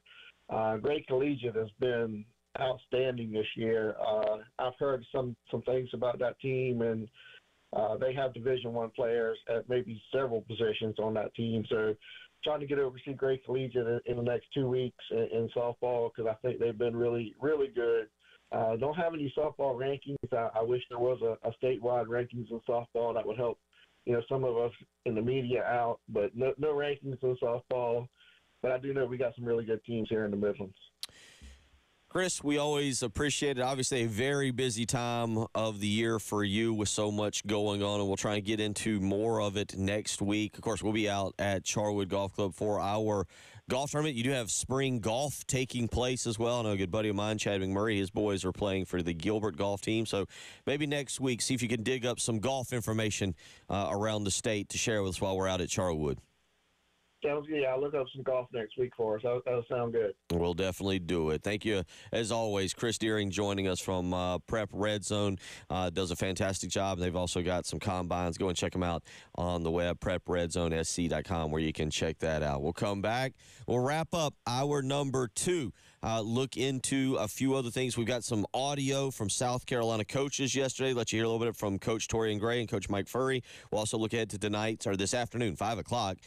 This afternoon's women's basketball game, and look back at last night's Sweet 16 games. You're listening to the early game.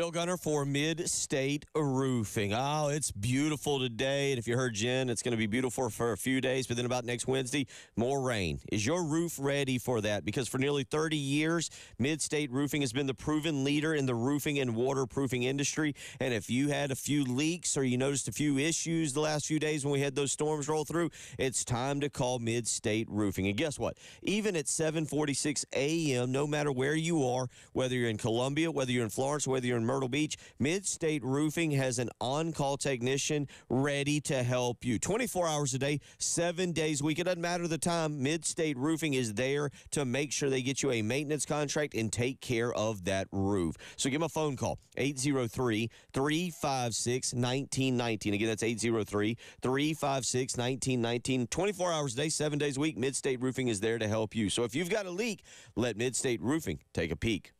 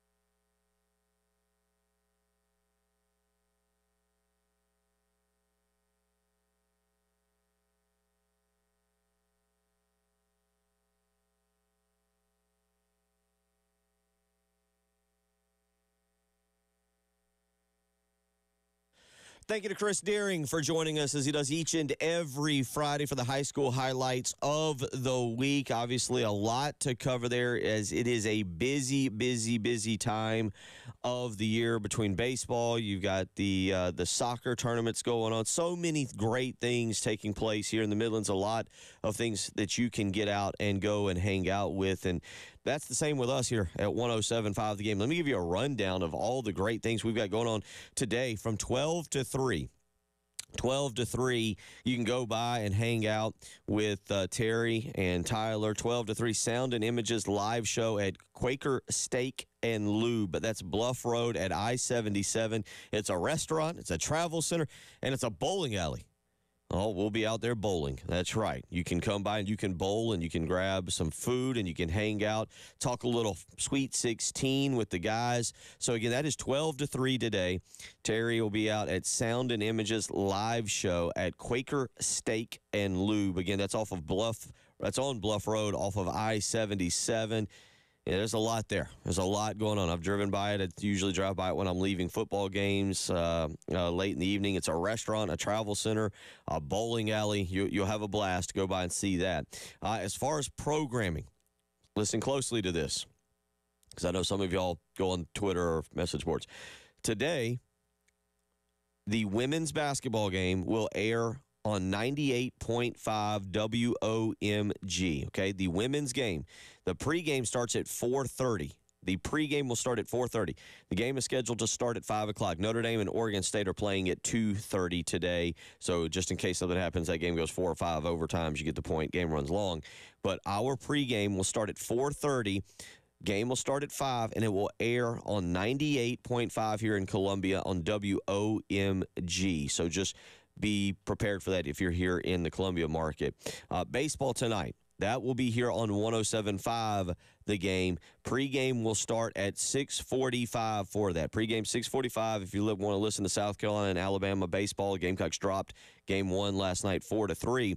Pregame will be on 6:45 p.m. and then obviously first pitch scheduled for 7 p.m. here in Columbia. So again, just a reminder, if you're listening to the baseball game tonight, it is on 107.5 The Game. If you want to listen to the women's basketball game, 5 o'clock against Indiana in the Sweet 16, it will be on 98.5 WOMG. That's how we'll do all of that. So just kind of stay tuned for that later on today. And then tomorrow from 11:30 to 1:45, Elijah Campbell and Terry Ford will be live at JT Kia's on Killian. JT will be giving away a car. Elijah and Terry will have some Gamecock baseball tickets for the Texas A&M series. We got a lot going on, just like the high school highlights of the week. So much going on in that right now. So we got a lot going on here as we roll through the day. 803-404-6100. There was a story, and I don't know how to necessarily address it. The good news is that it had a phenomenal ending yesterday. If you didn't see, Chris Smelly, former Gamecock quarterback Chris Smelly, was kayaking in the ocean. Of interest, our buddy who comes on with us, Brian Edwards of VegasInsider.com, happens to live in that area, and he was sending me text messages. They were doing a little more updating than just the Twitter updates that we were doing through the day. But yesterday, Chris Smelly went kayaking around 8:30 a.m., and late yesterday afternoon, they had not found him. They did end up finding him yesterday about 2 miles off the coast. Kind of a crazy story. According to Brian Edwards, again, a Vegas insider, he was telling me it's been a red flag all week. They've had red flag warnings all weeks, waves that they do not usually have. He actually said it was similar conditions to the unfortunate situation when Ryan Mallett passed away and drowned. So, you know, a lot of praise there, a lot of good vibes, good feelings that they were able to find Chris Smelly, who, again, he was located by the U.S. Coast Guard late yesterday evening, about 7:34 in the evening. So good news there on what could have been a very bad story, but I wasn't sure how to address that, given that it, not only not a sports story, but also it did turn out well, and Chris Smelly found safe and sound on his kayak, but was about 2 miles out to sea from the reports I read. So good for him. 803-404-6100. Next hour, we'll get into a little bit more baseball. Obviously, last night's game, South Carolina losing 4-3, giving up a run in the 8th inning. This was a game, giving up 2, by the way, in the 7th and 1 in the 8th. I mean, South Carolina was in control of this game, and that's what makes it even worse. You're up 3-1 through half of 7, and you give up 2 in the 7th to tie it, 1 in the 8th, cannot convert in the 9th with a guy on second. This is a bad loss, and Alabama's a good team, so it's not like you lost to a bad team, but this is a bad loss that South Carolina had in control. They have got to bounce back tonight. I really would like to see them win this series. If they take 2 of 3 this weekend, if they win today and tomorrow, then that's a great way to close out the series and pick up a series win. By the way, tomorrow's game right here on 107.5 The Game, 1:45 pregame, 2 o'clock first pitch. But that's a game that South Carolina needs to have tonight. I really, really think they need to have it, especially after last night, in which you got some pretty good performances. Eli Jones last night, a very solid performance to start the game. He gave you 6 innings, gave up 6 hits, 2 earned runs, struck out 5, walked 1, faced 25 batters. Again, I thought it was a pretty solid performance for him. Chris Veach came on to pitch 2/3 of an inning, gave up 1 run, walked a batter, just faced 3 people, and then Garrett Gainey took the loss, pitching 1 1/3 innings, giving up 4 hits, an earned run, did strike out 2. We'll kind of continue to monitor that, talk a little bit more about it coming up in hour number 3. We'll also get back into the Sweet 16 from last night and look ahead to tonight, and we'll listen to Coach Mike Furry, new wide receivers coach, and we'll listen to Coach Torian Gray, defensive backs coach for South Carolina. A lot to do, 1 hour to do it. It's the early game.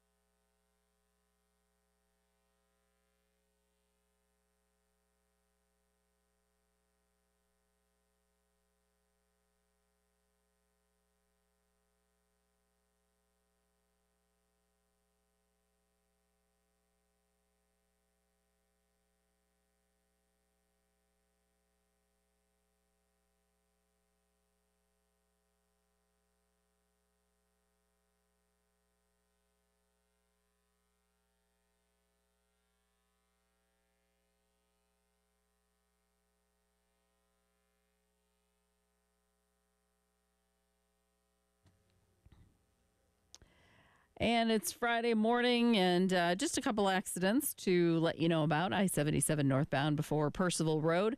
That is exit 15 on I-77 northbound. And 2 right lanes are blocked, I-26 eastbound at Broad River Road. So definitely slowing things down there at exit 97 on I-26 eastbound. Beautiful forecast on tap. Going to be great this weekend. Looking for a high of about, 74 to be exact. 79 tomorrow, 83 for a couple days before it gets cooler next Wednesday, but we won't deal with that right now.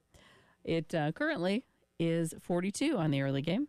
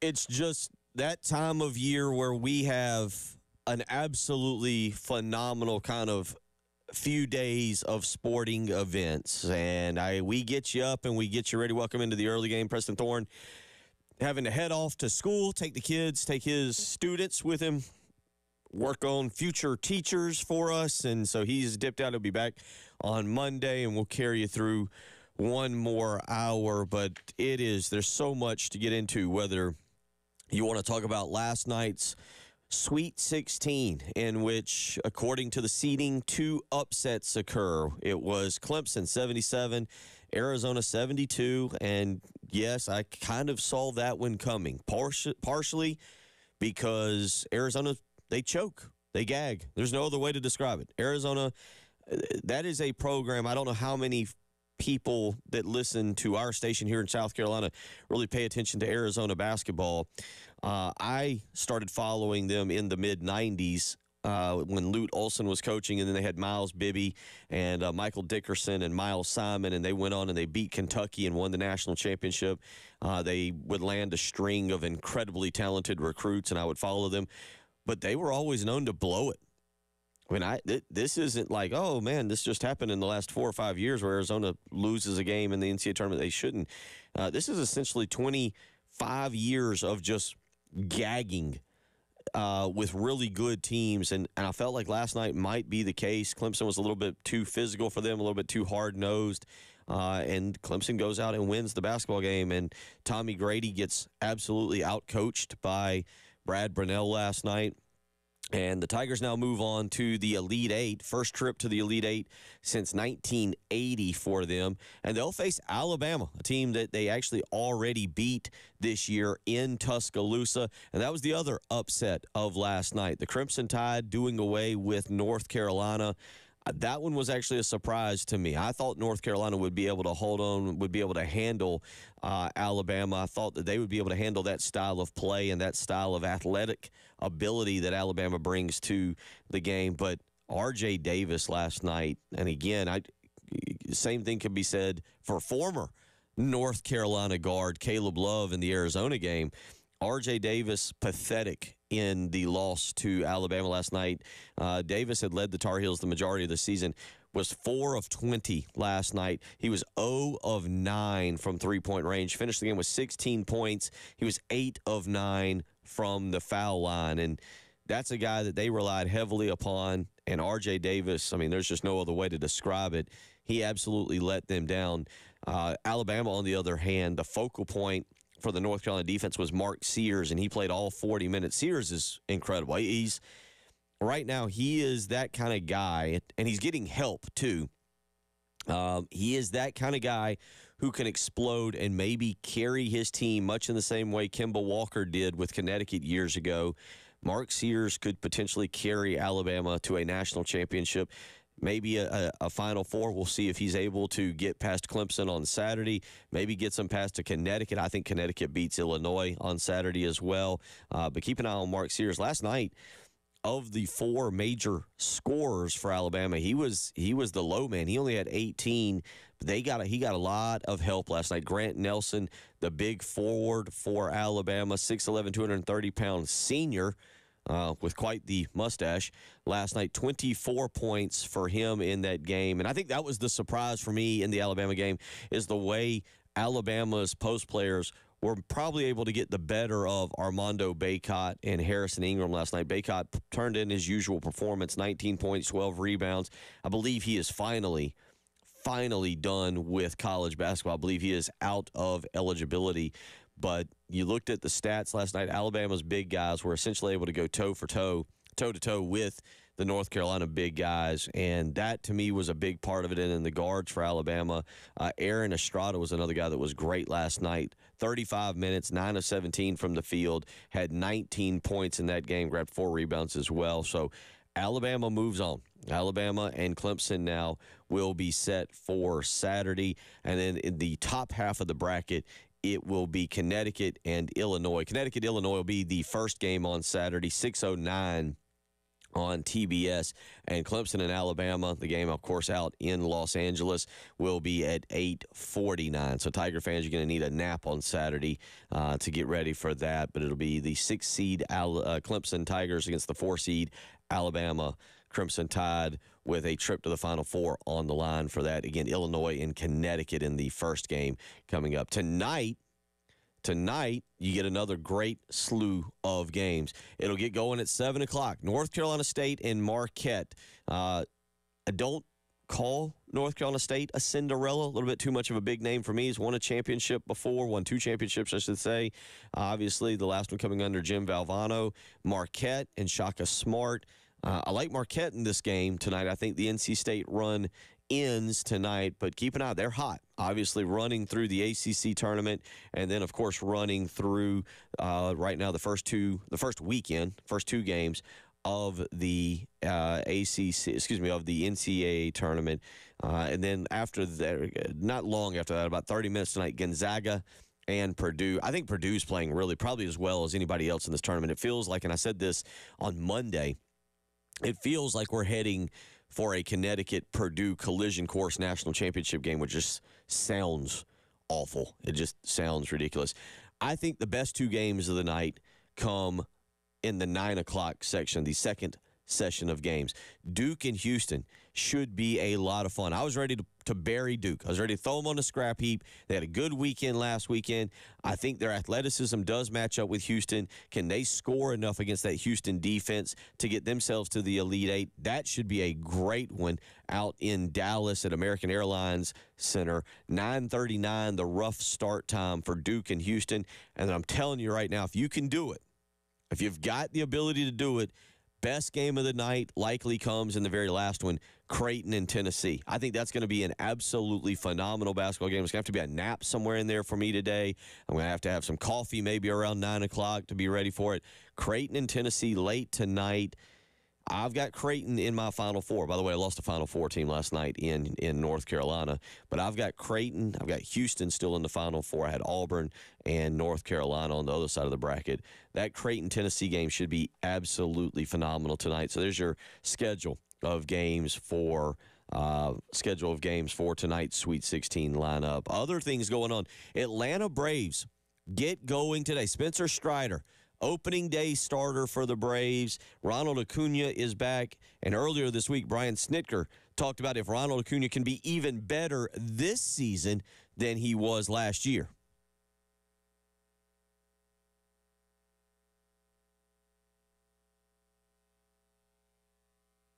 I'm sorry, which cut is that? It is from yesterday on 13. Number 13 yesterday. He does. I mean, he's had a really, and he's had a really, and he's had a really, and he's had a really, and he's had a really, and he's had a really, and he's had a really, and he's had a really, and he's had a really, and he's had a really, and he's had a really, and he's had a really, and he's had a really, and he's had a glitch. That was a new one for us. Well, that was kind of special. Should we try it again? Give it one more time.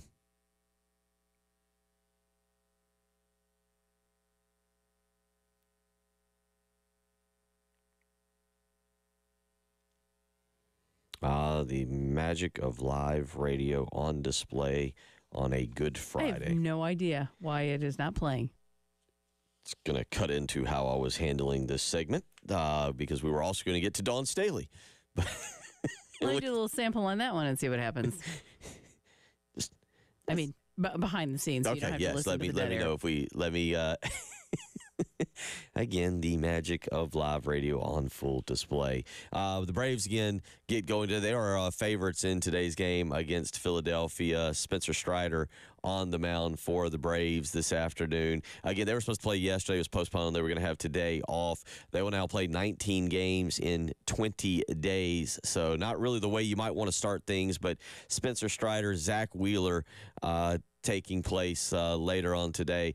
First game, by the way, if you want, got a full day of Major League Baseball. Milwaukee at the New York Mets getting going at 1:40. But if you want a nice full day of Major League Baseball, you've got that. So, again, that kind of adds into it. And, of course, this evening or this afternoon, late this afternoon, 5 o'clock, we have women's basketball. The Sweet 16 underway at 2:30 today when Notre Dame and Oregon State take to the court. Following that game, again, will be South Carolina and Indiana. Programming note, again, reminder, you can hear South Carolina and Indiana on 98.5 WOMG here in Columbia. I want to, again, stress that so that you're not flipping over here looking for the women's game. The women's game will be on 98.5 WOMG, 4:30 pregame, 5 o'clock start time. Dawn Staley speaking with the media yesterday and talking about how loose they feel. We got a pretty loose team. So you saw the beginning of practice, and they were pretty focused for about 30 minutes. And then they went into a mode of being really loose, but focused. I think they're probably more focused than they've ever been. But for a certain amount of time in practice, so I'm real thankful that the NCAA only gave us 60 minutes because I couldn't take any more than 60 minutes.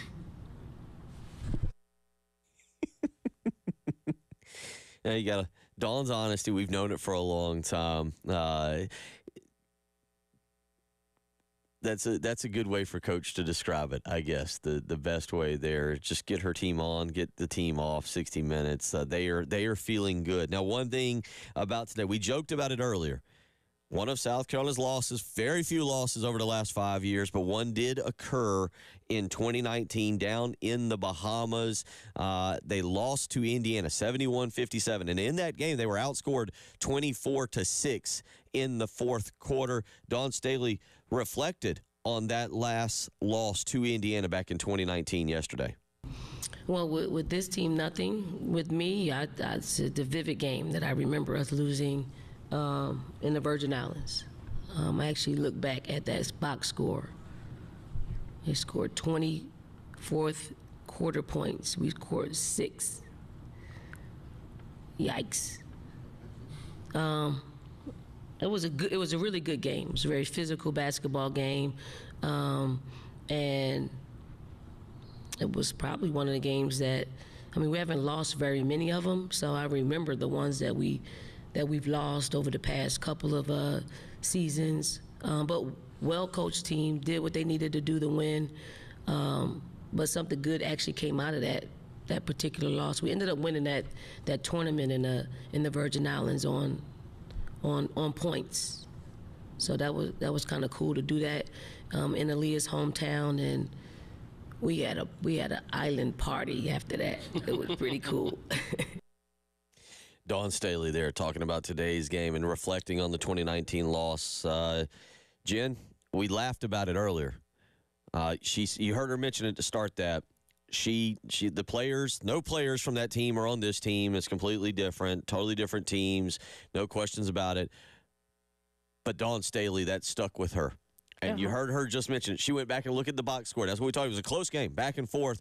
Carolina lost by 14, but they were up going into the fourth quarter and outscored 24-6. And it stuck with her. You heard her kind of mention that. So you better believe that while the players might not be motivated necessarily for revenge, she's got a sticky note somewhere with just 24-6. There's a receipt kept somewhere. 803-404-6100. We'll get back into a little bit of the Braves. Chris weighs in this morning on the Braves and says the question with the Braves is, can they muster more than one win in the 2024 postseason? It's a good question. Well, we'll find out soon enough. We'll talk a little bit about them. Also, let you listen to some South Carolina football from yesterday. You're listening to the early game.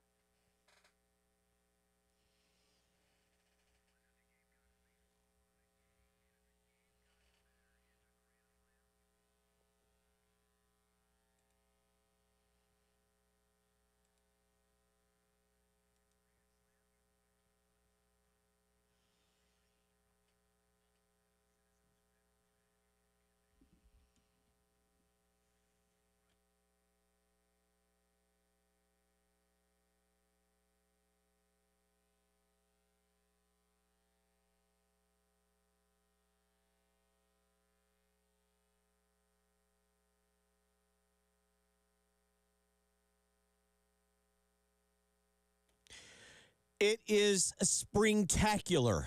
What is that, you ask? Well, that's what happens when the deals are in full bloom over at Love Chevrolet, and that is what is going on right now. You can rev up your season with Love Chevrolet's exclusive specials on Suburbans, Tahoes, Silverados, Trailblazers.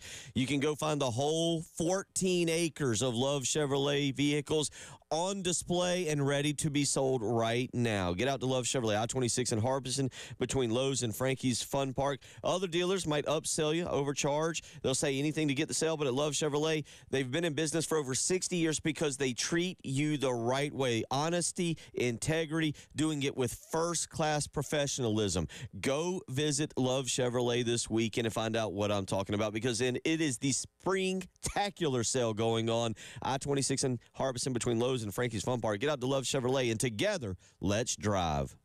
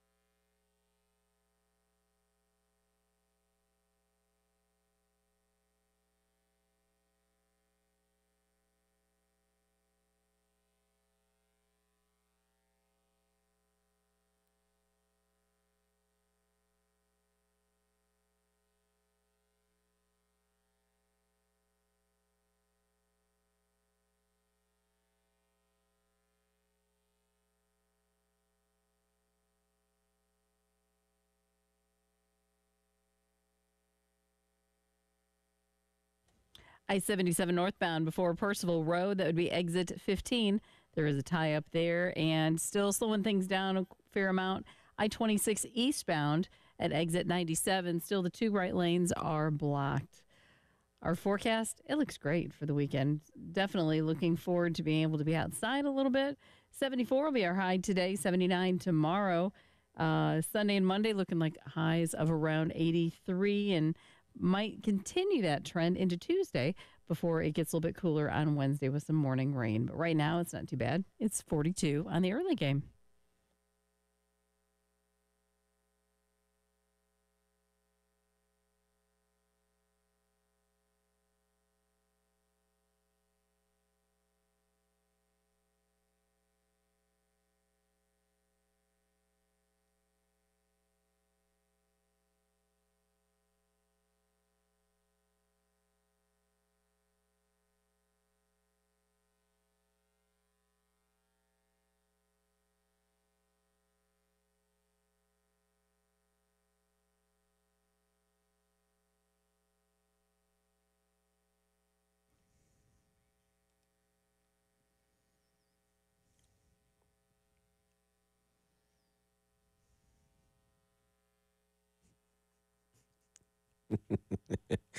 Message board mayhem at its absolute finest. Because anything you post on message boards could be slanderous. As apparently one Gamecock fan may be about to learn, according to Georgia. That's right. This one's a Gamecock Bulldog issue. And this one, of course, should be held accountable. Some of you Gamecock fans who posted that Kirby Smart is a cheater. And according to message board geniuses, Georgia fans would like to sue a South Carolina message board poster for calling Kirby Smart a cheater. That's right. We'd like to sue them. We're way too litigious in this society, but that's a whole other topic. I'm for USC on thebigspur.com. Thank you, J.C. Sherbert and John Whittle, for all you do for us. I'm for USC. Says it's been it's been a well-known fact for years. Coaches such as Kirby Smart and notorious cheaters let their players run wild. But I'm not that surprised. Did you not stay on the topic being discussed? And it goes on to some other stuff. But talking about Kirby Smart letting his players run wild, being a cheater. Tally 78 on Dogs 247 wants to know. A member of the USC Juniors 247 site posted slanderous comments about Kirby and Dabo. Are these remarks allowed? He says, I know I enjoy picking on USC, but I refrain from personal attacks, and then wants to know how we can sue these two message board posters. Oh, boy. Be careful what you post on the message board, kids. People could get very upset. Also, last night, Clemson, you put Arizona in a bad place. Wildcat Authority on the 247 Sports Network. Very upset. One poster said, I've said it all season. Get rid of Tommy Lloyd. Very upset with Tommy Lloyd last night after losing to the Tigers. Another poster said, he's not ready for his prime. Period. Get him out of here. Third poster gives the asterisk symbols, the 4 asterisk symbols, which usually means you want to use a bad word. And yes. And so it's basically a bleep Tommy Lloyd situation. And then another poster weighs in, at least Sean Miller made Elite Eights. Tommy is a paper tiger when it matters. Wow. That's getting a little spicy. There was more. This is more from last night from Wildcat Authority. Reno Cat says, never switch defense. It just sits there like an idiot. I'm done. There will be no donations. He's proven he can't motivate. Again, Clemson fans, this is all because of you and your team. Another poster says, we're kind of looking really, really dumb for getting rid of Sean Miller. He may have been stubborn, but he wasn't going to get out-coached and allow the bleep we saw offensively tonight. Performance? Was that the word? He meant to say performance. No, bleeping. I think he bleeped. Yeah. I was just trying There was only 4. I'm only assuming. I'm only assuming because there was 4 asterisks, and performance is a lot more words than that. I would have thought there would have been about 7 of those asterisks if it was an obscene word. I don't know. It's okay. Could have been. And then I'll leave you with this one for message board mayhem. This is from Ma 9573 on Wildcat Authority. Again, thank you, Clemson fans, for what you've done to Arizona fans after last night. Ma9573 says, I'm done caring so much about this cursed program. I'm done feeling like I care more than the team. I'm done feeling like I care more than the former players. I'm done with stupid players. I'm done with coaches unable to win the big games. I'm done. I'm done.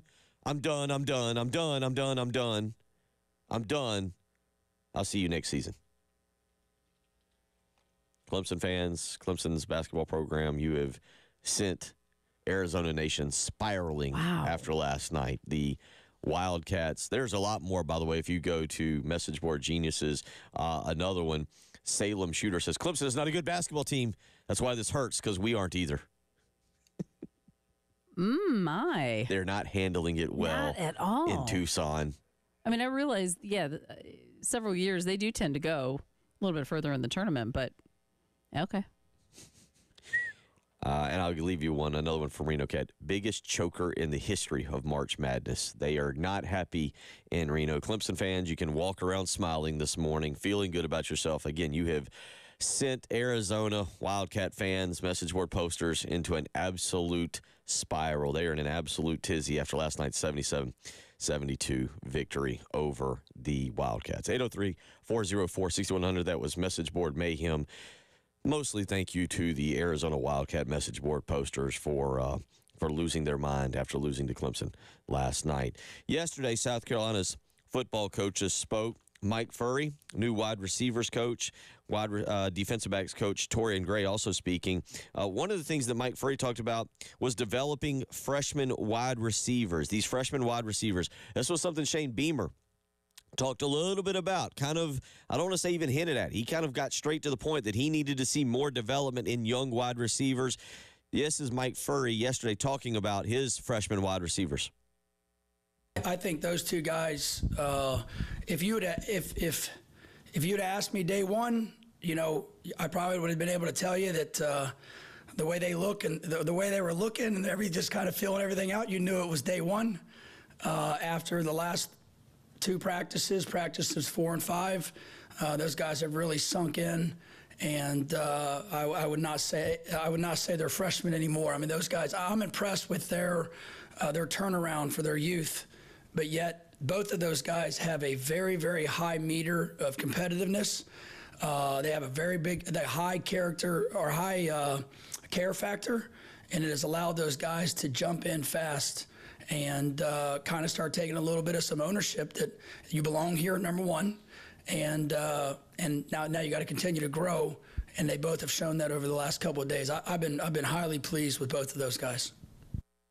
It's going to be a good barometer for him. DeBron Gatling, Mazio Bennett are the two freshmen that he is referring to. Bennett, obviously, a guy that Justin Stepp was able to wrestle back away from Tennessee. In-state guy from Greenville, was injured last year, suffered kind of a serious injury, but is fully healthy now and going through spring practice. DeBron Gatling, a guy that South Carolina flipped from Texas A&M after he decommitted following Jimbo Fisher's firing there. Gatling, kind of underrated out of Georgia. I think underrated. He seemed to earn some really positive reviews at the Under Armour All-American game, Under Armour All-Star game, and was a guy that, again, was only about a 3-star. But those two guys are players that are expected to come in and make an impact. Now, on the flip side of things, you've got Torian Gray. And coming up in the next segment, I'll let you listen to a little bit of what Torian Gray had to say, because just as Mike Furry's working with his freshman wide receivers, Torian Gray is working with his freshman defensive backs. We'll let you listen to that when we return. It's the early game.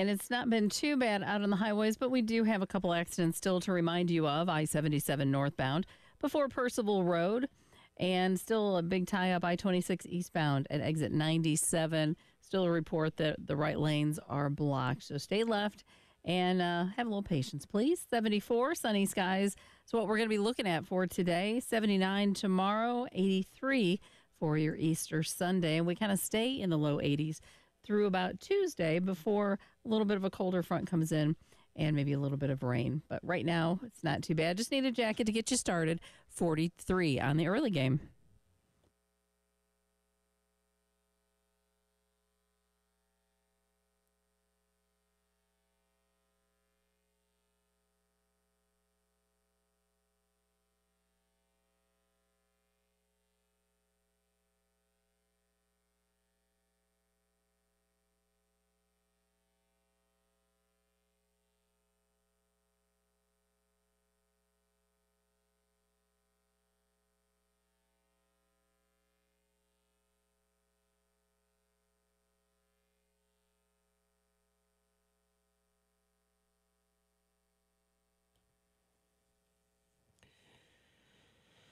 Again, reminder tonight, 6:45 pregame, 7 o'clock first pitch. South Carolina baseball will be right here on 107.5 The Game. So you can hear baseball tonight, 6:45 pregame, 7 o'clock first pitch. It'll be right here on 107.5 The Game. And tomorrow, 1:45 pregame, 2 o'clock first pitch, right here, 107.5 The Game. So Gamecock baseball on 107.5 The Game this weekend. Just a reminder, today at 4:30, the women's basketball team will have their pregame, but that will be on 98.5 WOMG. Tip-off set for 5 o'clock, 4:30 pregame. So, again, just for your schedules, 98.5 WOMG for women's basketball at 4:30 today.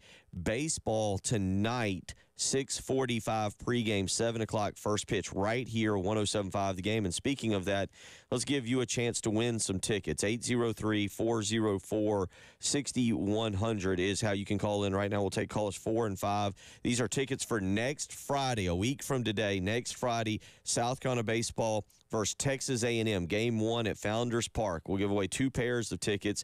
Callers 4 and 5, 803-404-6100. We'll give away tickets right now. Callers 4 and 5 next Friday. South Carolina baseball, 7 o'clock, Founders Park taking on Texas A&M. Mentioned it, football coaches talking yesterday. We just listened to Mike Furry talk about his freshman wide receivers. Now, the freshman defensive backs are in, and Torian Gray has got to talk a little bit about those. Here's what he had to say yesterday regarding his freshman defensive backs. Normal progressions of a freshman for the most part. You know, they come in, you're trying to learn these coverages. You're just trying to get in a stance. You're trying to learn where do I put my eyes and my keys. And those things like that, man, how to finish a play, how to tackle. So I've been impressed that there is growth. There is growth. A lot of times there's not a amount of growth you can see through 5 practices, but I can see growth through 5 practices with those guys, so that's encouraging. You know, I think for that, and let's get, I tell you what, let me do this. Let's play one more because you've got the freshman defensive backs, but you have the guys who played last year in Vakari Swain and Judge Collier. And Judge Collier played a lot of snaps last year. Let's play this real quick, Jen, and then we'll get to go back to this the freshman defensive backs, because South Carolina obviously is becoming experienced in that backfield. But here is what Torian Gray had to say yesterday about Vakari Swain and Judge Collier.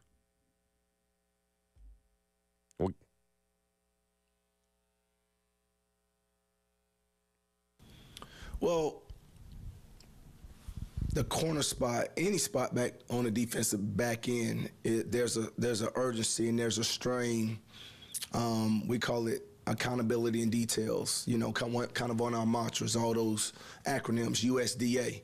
And when you get talented guys out of high school, sometimes they don't understand the urgency of the position and why you have to strain and why you have to be detailed for the position. So just seeing them mature and okay, I'm going to try to finish this technique and finish this play with a certain strain, a certain effort, and that's been a lot more consistent. So, you know, part of it's just growing up, and part of it's just keep hearing it and keep seeing it. So that's been what I'm encouraged about is their growth from a maturity standpoint and understanding those things we talk about. So the thing here, South Carolina, there's no doubt South Carolina secondary has to play better this year. And you look at the main three, Nick Eamon-Worry, Jalen Kilgore, and DQ Smith, basically your safeties. They have to play better. It starts with those three. And then it works its way down to right now what you know to be, what we assume to be, I guess, your other cornerback starter, and that's O'Donnell Fortune. He was going into his redshirt senior year. Those rumors about him maybe transferring out. Well, he stuck around. He's right. I thought last year would be the year that O.D. Fortune took a step forward and really kind of announced himself as that next defensive back in what is a lineage, what is a great legacy of South Carolina defensive backs. And he didn't really do that. He was a little bit too hit and miss. Marcellus Dial now is obviously looking to be drafted this year. I thought O.D. Fortune, with his length, with his ability, would be one of those guys who would step forward, and he didn't. But those are your four that you're looking to plug in at some place, somewhere. So that leaves the fifth spot open, and that's why I played the freshman defensive backs part. Kelvin Hunter is considered a little bit more of a safety as opposed to a defensive back. You've got David Busey, who comes in as a freshman and as a defensive back, and he's, again, considered more of a safety hybrid type guy. And then that's followed up by those guys that I just mentioned. Vakari Swain is a guy that has been talked about a lot. Judge Collier contributed a good bit last year, and I really think is the guy in position to take control of that starter spot. So we'll continue to watch that, monitor throughout spring. We'll wrap up the program next, Jen. We'll wrap everything up. Terry Ford has never done radio with me. He gets the Bill Gunner experience. Lucky me. I've been avoiding this for 3 years. I couldn't avoid it today. 3 years, yeah. It was time. It was finally time. We'll catch up. We'll talk some sports. I kind of want to know, Baltimore Orioles, are they the real deal? Orioles talk here. Oh, that to wrap up should be March. Fantastic in Columbia, South Carolina. Bill Gunner, Terry Ford, Jen Jensen. It's the early game.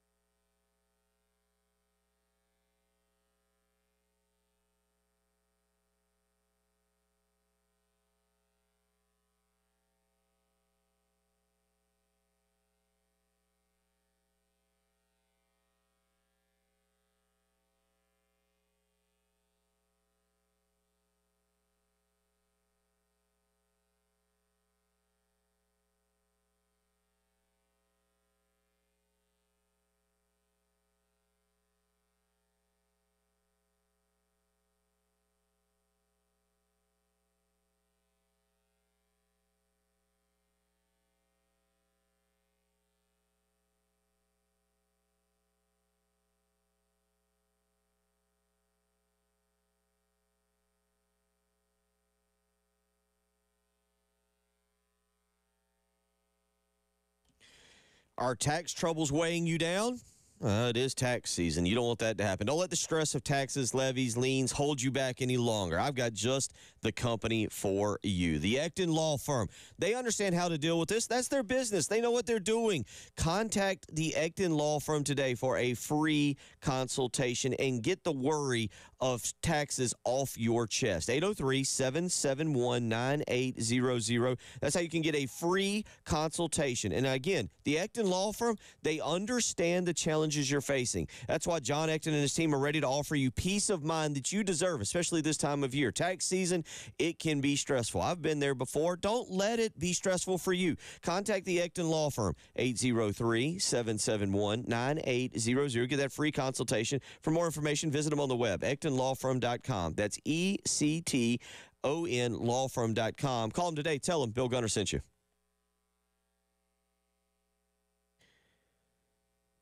If you think you've got problems right now, wait until your roof starts leaking. That's a real issue. And if you've been around Columbia, if you've been around Lake Murray like myself, you've been in Myrtle Beach where those storms roll off the ocean, boy, I tell you what, rain can really affect your roof. And with Mid-State Roofing, they know how to handle it. They'll make sure that you are taken care of. They'll make sure that they put you in a maintenance contract. They have a 24-hour-a-day, 7-day-a-week call center. Someone is ready to handle your phone call. That's why they've been the leader in the roofing and waterproofing industry for nearly 30 years because of the way they service not just Columbia, but Florence, Myrtle Beach, or wherever you may be listening on the 107.5 The Game app this morning. Mid-State Roofing is ready to help you. Give them a phone call, 803-356-1919. Again, that's 803-356-1919. Trust me when I say it, you need some leak detection. So if you've got a leak, let Mid-State Roofing take a peek.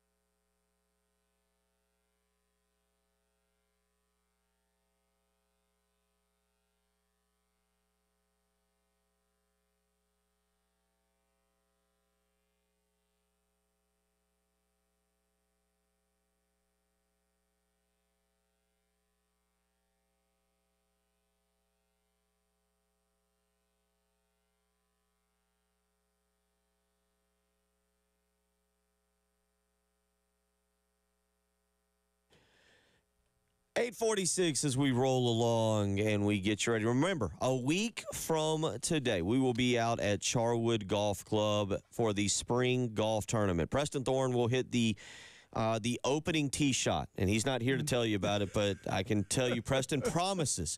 It is Preston's guarantee when he hits the opening tee shot that you will not do worse for him than him. He has set it up, Terry, to where he says he's going to hit the worst shot. That way when you see him hit his opening tee shot, you're like, wow, I cannot be worse than a college football player. A former guy cannot be worse than that. Let me go have my day. Can you top his opening tee shot and do worse than him? So, here's my question. Is he like our Jack Nicklaus at the Masters? Yes. Is that honorary opener. So that's who Preston will be from now on, the honorary opener. And by the way, yeah, no, if you're going to play in this thing, after Preston hits his tee shot, you're going to feel a lot better about you. So come out. It is a good time. We are there to talk sports. Next Friday, of course, will be the opening of the women's Final Four. We expect South Carolina to be there. $400 a foursome, 10 a.m. shotgun start. Onion sausage. You've had onion sausage before. No, I've had sausage. I've never had onion sausage. You didn't have any last year? We don't know if we had any last year. No, you ate it all. I did. Well, that's a 6. That's why you get there at 6. People know it is a staple of South Carolina golf tournaments. Rock Lucas will do a great job cooking it up. Onion sausage for breakfast, sponsored by Old Timey Meat Market. We'll have sandwiches for lunch, sponsored by Firehouse Subs. Go ahead, call today, 803-755-2000. It's 803-755-2000. Get registered. 10 a.m. shotgun start. $400 is how much it costs for a team. Trust me, you're going to want to be out there. We have about 20 teams now, so it's going to be a great field. We got just a few more spots left. You need to call Charwood today. Get in touch with Amanda or Brooke out there today. Call Charwood, 803-755-2000 is how you can call and get registered. Come on out. Get out there early. We'll be broadcasting. Myself, Preston, Jen. We're going to have a great time. Onion sausage again. Mimosa bar cannot go wrong. Absolutely cannot go wrong. And Terry Ford has promised or he will sit shirtless on one hole. That's right. That he will be a beautiful day. It's going to be a beautiful day. Sit there in my mankini and do the noon to 3 show. We want people to attend this, guys. It's a golf course. They can throw golf balls at him. They can throw pine cones at him. It's a good time. I tell you, every now and then, after somebody's had a few too many mimosas, some tee shots almost hit us. Surprisingly, see? Yes, it's stunning. So it's more of a risk.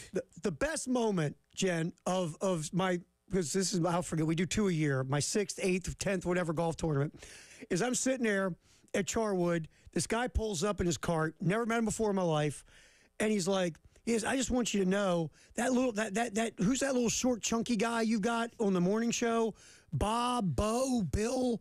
That guy's he's drunk, he's a wreck, he's all over the place, and the guy's just dog and gunner, and I'm laughing, and then I find out, you know who it was? Bill's dad. Yeah. Oh, that's funny. Perfect. Well, Yeah.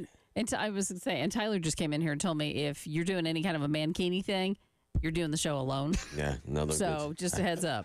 Another good point. I'm not allowed. There's a law that was not allow me to go near a mankini. Yeah, good. Nobody needs to see that. Good call. I shower with clothes on. Government doesn't always do the right thing. They did the right thing there, I will say. 803-404-6100. Baseball, are you, I mean, again, Baltimore, that's where you're from. Mm-hmm. The Orioles, I grew up with the Orioles, Cal Ripken Jr. I even had a Brooks Robinson card back in the day. I didn't know you were that old. Baseball card collector, man. Orioles, all of a sudden, they stunk. Ugh. One of the worst organizations in all of sports. They were ridiculous. Now it's the Dodgers, it's the Braves, and a lot of projections I've seen have the Orioles. You had to go up there. You're doing some family-related things recently. Are the Orioles? I can get on board with an Orioles-Braves World Series. There's a buzz again. Like when I was a kid, the Orioles were good every year. Like if they only won their division, it was like, that's it. It's sort of like South Carolina basketball. And it was like the Orioles were always good. Then they won the World Series when I was young. Then they've stunk for the most part. They've been bad for most of my life now. So there's a buzz in town again that it hasn't been since probably 96, 97 when they went to the American League Championship Series back-to-back. People are actually wearing Oriole jerseys. Now, you know how this goes. Yeah. When your team's really good, everybody's got gear. When you're bad, all the gear's in the closet. Nobody's wearing gear when you're losing 110 games. Unfortunately, around here, we've worn the gear. The gear has continuously been worn. It's fun. I'd love to, now that I say that out loud, a Braves-Orioles World Series. If you haven't paid attention, the Orioles are loaded with young talent. Yep. Absolutely loaded. I've done better this year. We're into it. I've got Braves tickets. I'll be there not this Sunday, but the following Sunday, and I'm excited about that. Well, you're forced. You're doing a sponsored Braves segment. You got to start boning up on your baseball. We're all into it. I have. And the Orioles and the Braves get going today. Spencer Strider's on the mound, 3:05 p.m. against the Phillies up there in Philadelphia. The Phillies fans will throw the batteries at the Braves. No, car batteries. By the way, they don't throw they throw car batteries in Philly. By 3:05, you're going to have to keep an eye on Jay Phillips as the Braves start the season. I hope you've turn the TVs off in the studio. Make sure he's paying attention. But I'm kind of excited about Major League Baseball. But in all seriousness, for just a second, because you've done national radio, what is the deal with I sound like Jerry Seinfeld, but what is the deal with Major League Baseball not knowing how to promote their product? It's opening day, man. It honestly is one of the great days in our sports calendar year. Opening day of Major League Baseball, there's an argument to be made. It should be a national holiday because it's supposed to be the national pastime. And there's only one game on ESPN last night. How does Major League Baseball step on their big toe and stub it in a manner where we can't enjoy an opening day? Major League Baseball's done it forever. Major League Baseball believes, Bill, that it's still 1956. Kids are playing stickball in the streets, and it is America's pastime. And it's not America's pastime. And they don't get it. They don't market their players. They don't market their superstars. Like you said, it should have been wall-to-wall baseball. Yeah. Wall-to-wall baseball from noon until midnight. All you had on ESPN's family of networks should have been baseball games. And they give you one game. It's mind-numbing to me that they don't take advantage of that day. Look, I get it. If your metrics and your research says that baseball doesn't bring you ratings like other sports, cool, I get you. But on opening day, what else did you have yesterday? It was actually a packed sports day. But I went to go get lunch somewhere at noon. And besides the Sweet 16, what did you have yesterday? Well, you had a great evening of food, Sweet 16, and you also had South Carolina. For us, if you're a Clemson fan, you had Clemson baseball. But to your point, nationally, in a national and this is even crazier because I went to get lunch somewhere, and I told them to at least they have I think it's Spectrum or whatever that has the MLB network, and I said flip it over. There's going to be a noon game on. Let's watch some baseball. Baseball didn't even start till 3:00 yesterday. Right. I swore they're used to. There was years ago where ESPN had 4 games, 1, 4, 7, and a 10. Right. I don't, and I think this is why. And you and I have talked about it. You've got a son. I've got a younger son, and why you see baseball continuing to lose the younger audience because there should have been. You're right. Wall-to-wall baseball is a great way to describe it. Here's the thing, ready? ESPN doesn't have the NCAA tournament, the men's tournament. So yesterday, you should have had baseball on all day. Yeah. And counter program against the NCAA tournament. I know it's going to get more ratings than baseball, but the people that don't dig basketball, you're going to give them an alternative to watch, which is going to be baseball games on the worldwide leader. It makes no sense to me, but this is what baseball does. I mean, they didn't market Mike Trout at all. Mike Trout, iconic, historic baseball player. They didn't market Mike Trout. If 3 people walked in here and Mike Trout was one of them, I'd have a 33% chance of guessing Absolutely. which one is Mike Trout. That's my point. They don't market anyone. You've got a diverse demographic in this country now. You're not promoting Ronald Acuna Jr. You're not Shohei Ohtani promotes himself. Right. That's separate. You have so many players from diverse backgrounds you could market in baseball, and who do they market? Superstar wise. Yeah, nobody. I mean, even Ronald Acuna Jr. is not marketed all that well. It's crazy. We solved baseball's problem. You feel good? You know what? That was a great segment. We figured it out, man. We figured it out in one segment. We may have to do that a few more times. That's how it all gets started. I appreciate you stopping by. Yeah. You're out today at Quaker Steak and Lube, right? Yep, noon to 3. Go see him.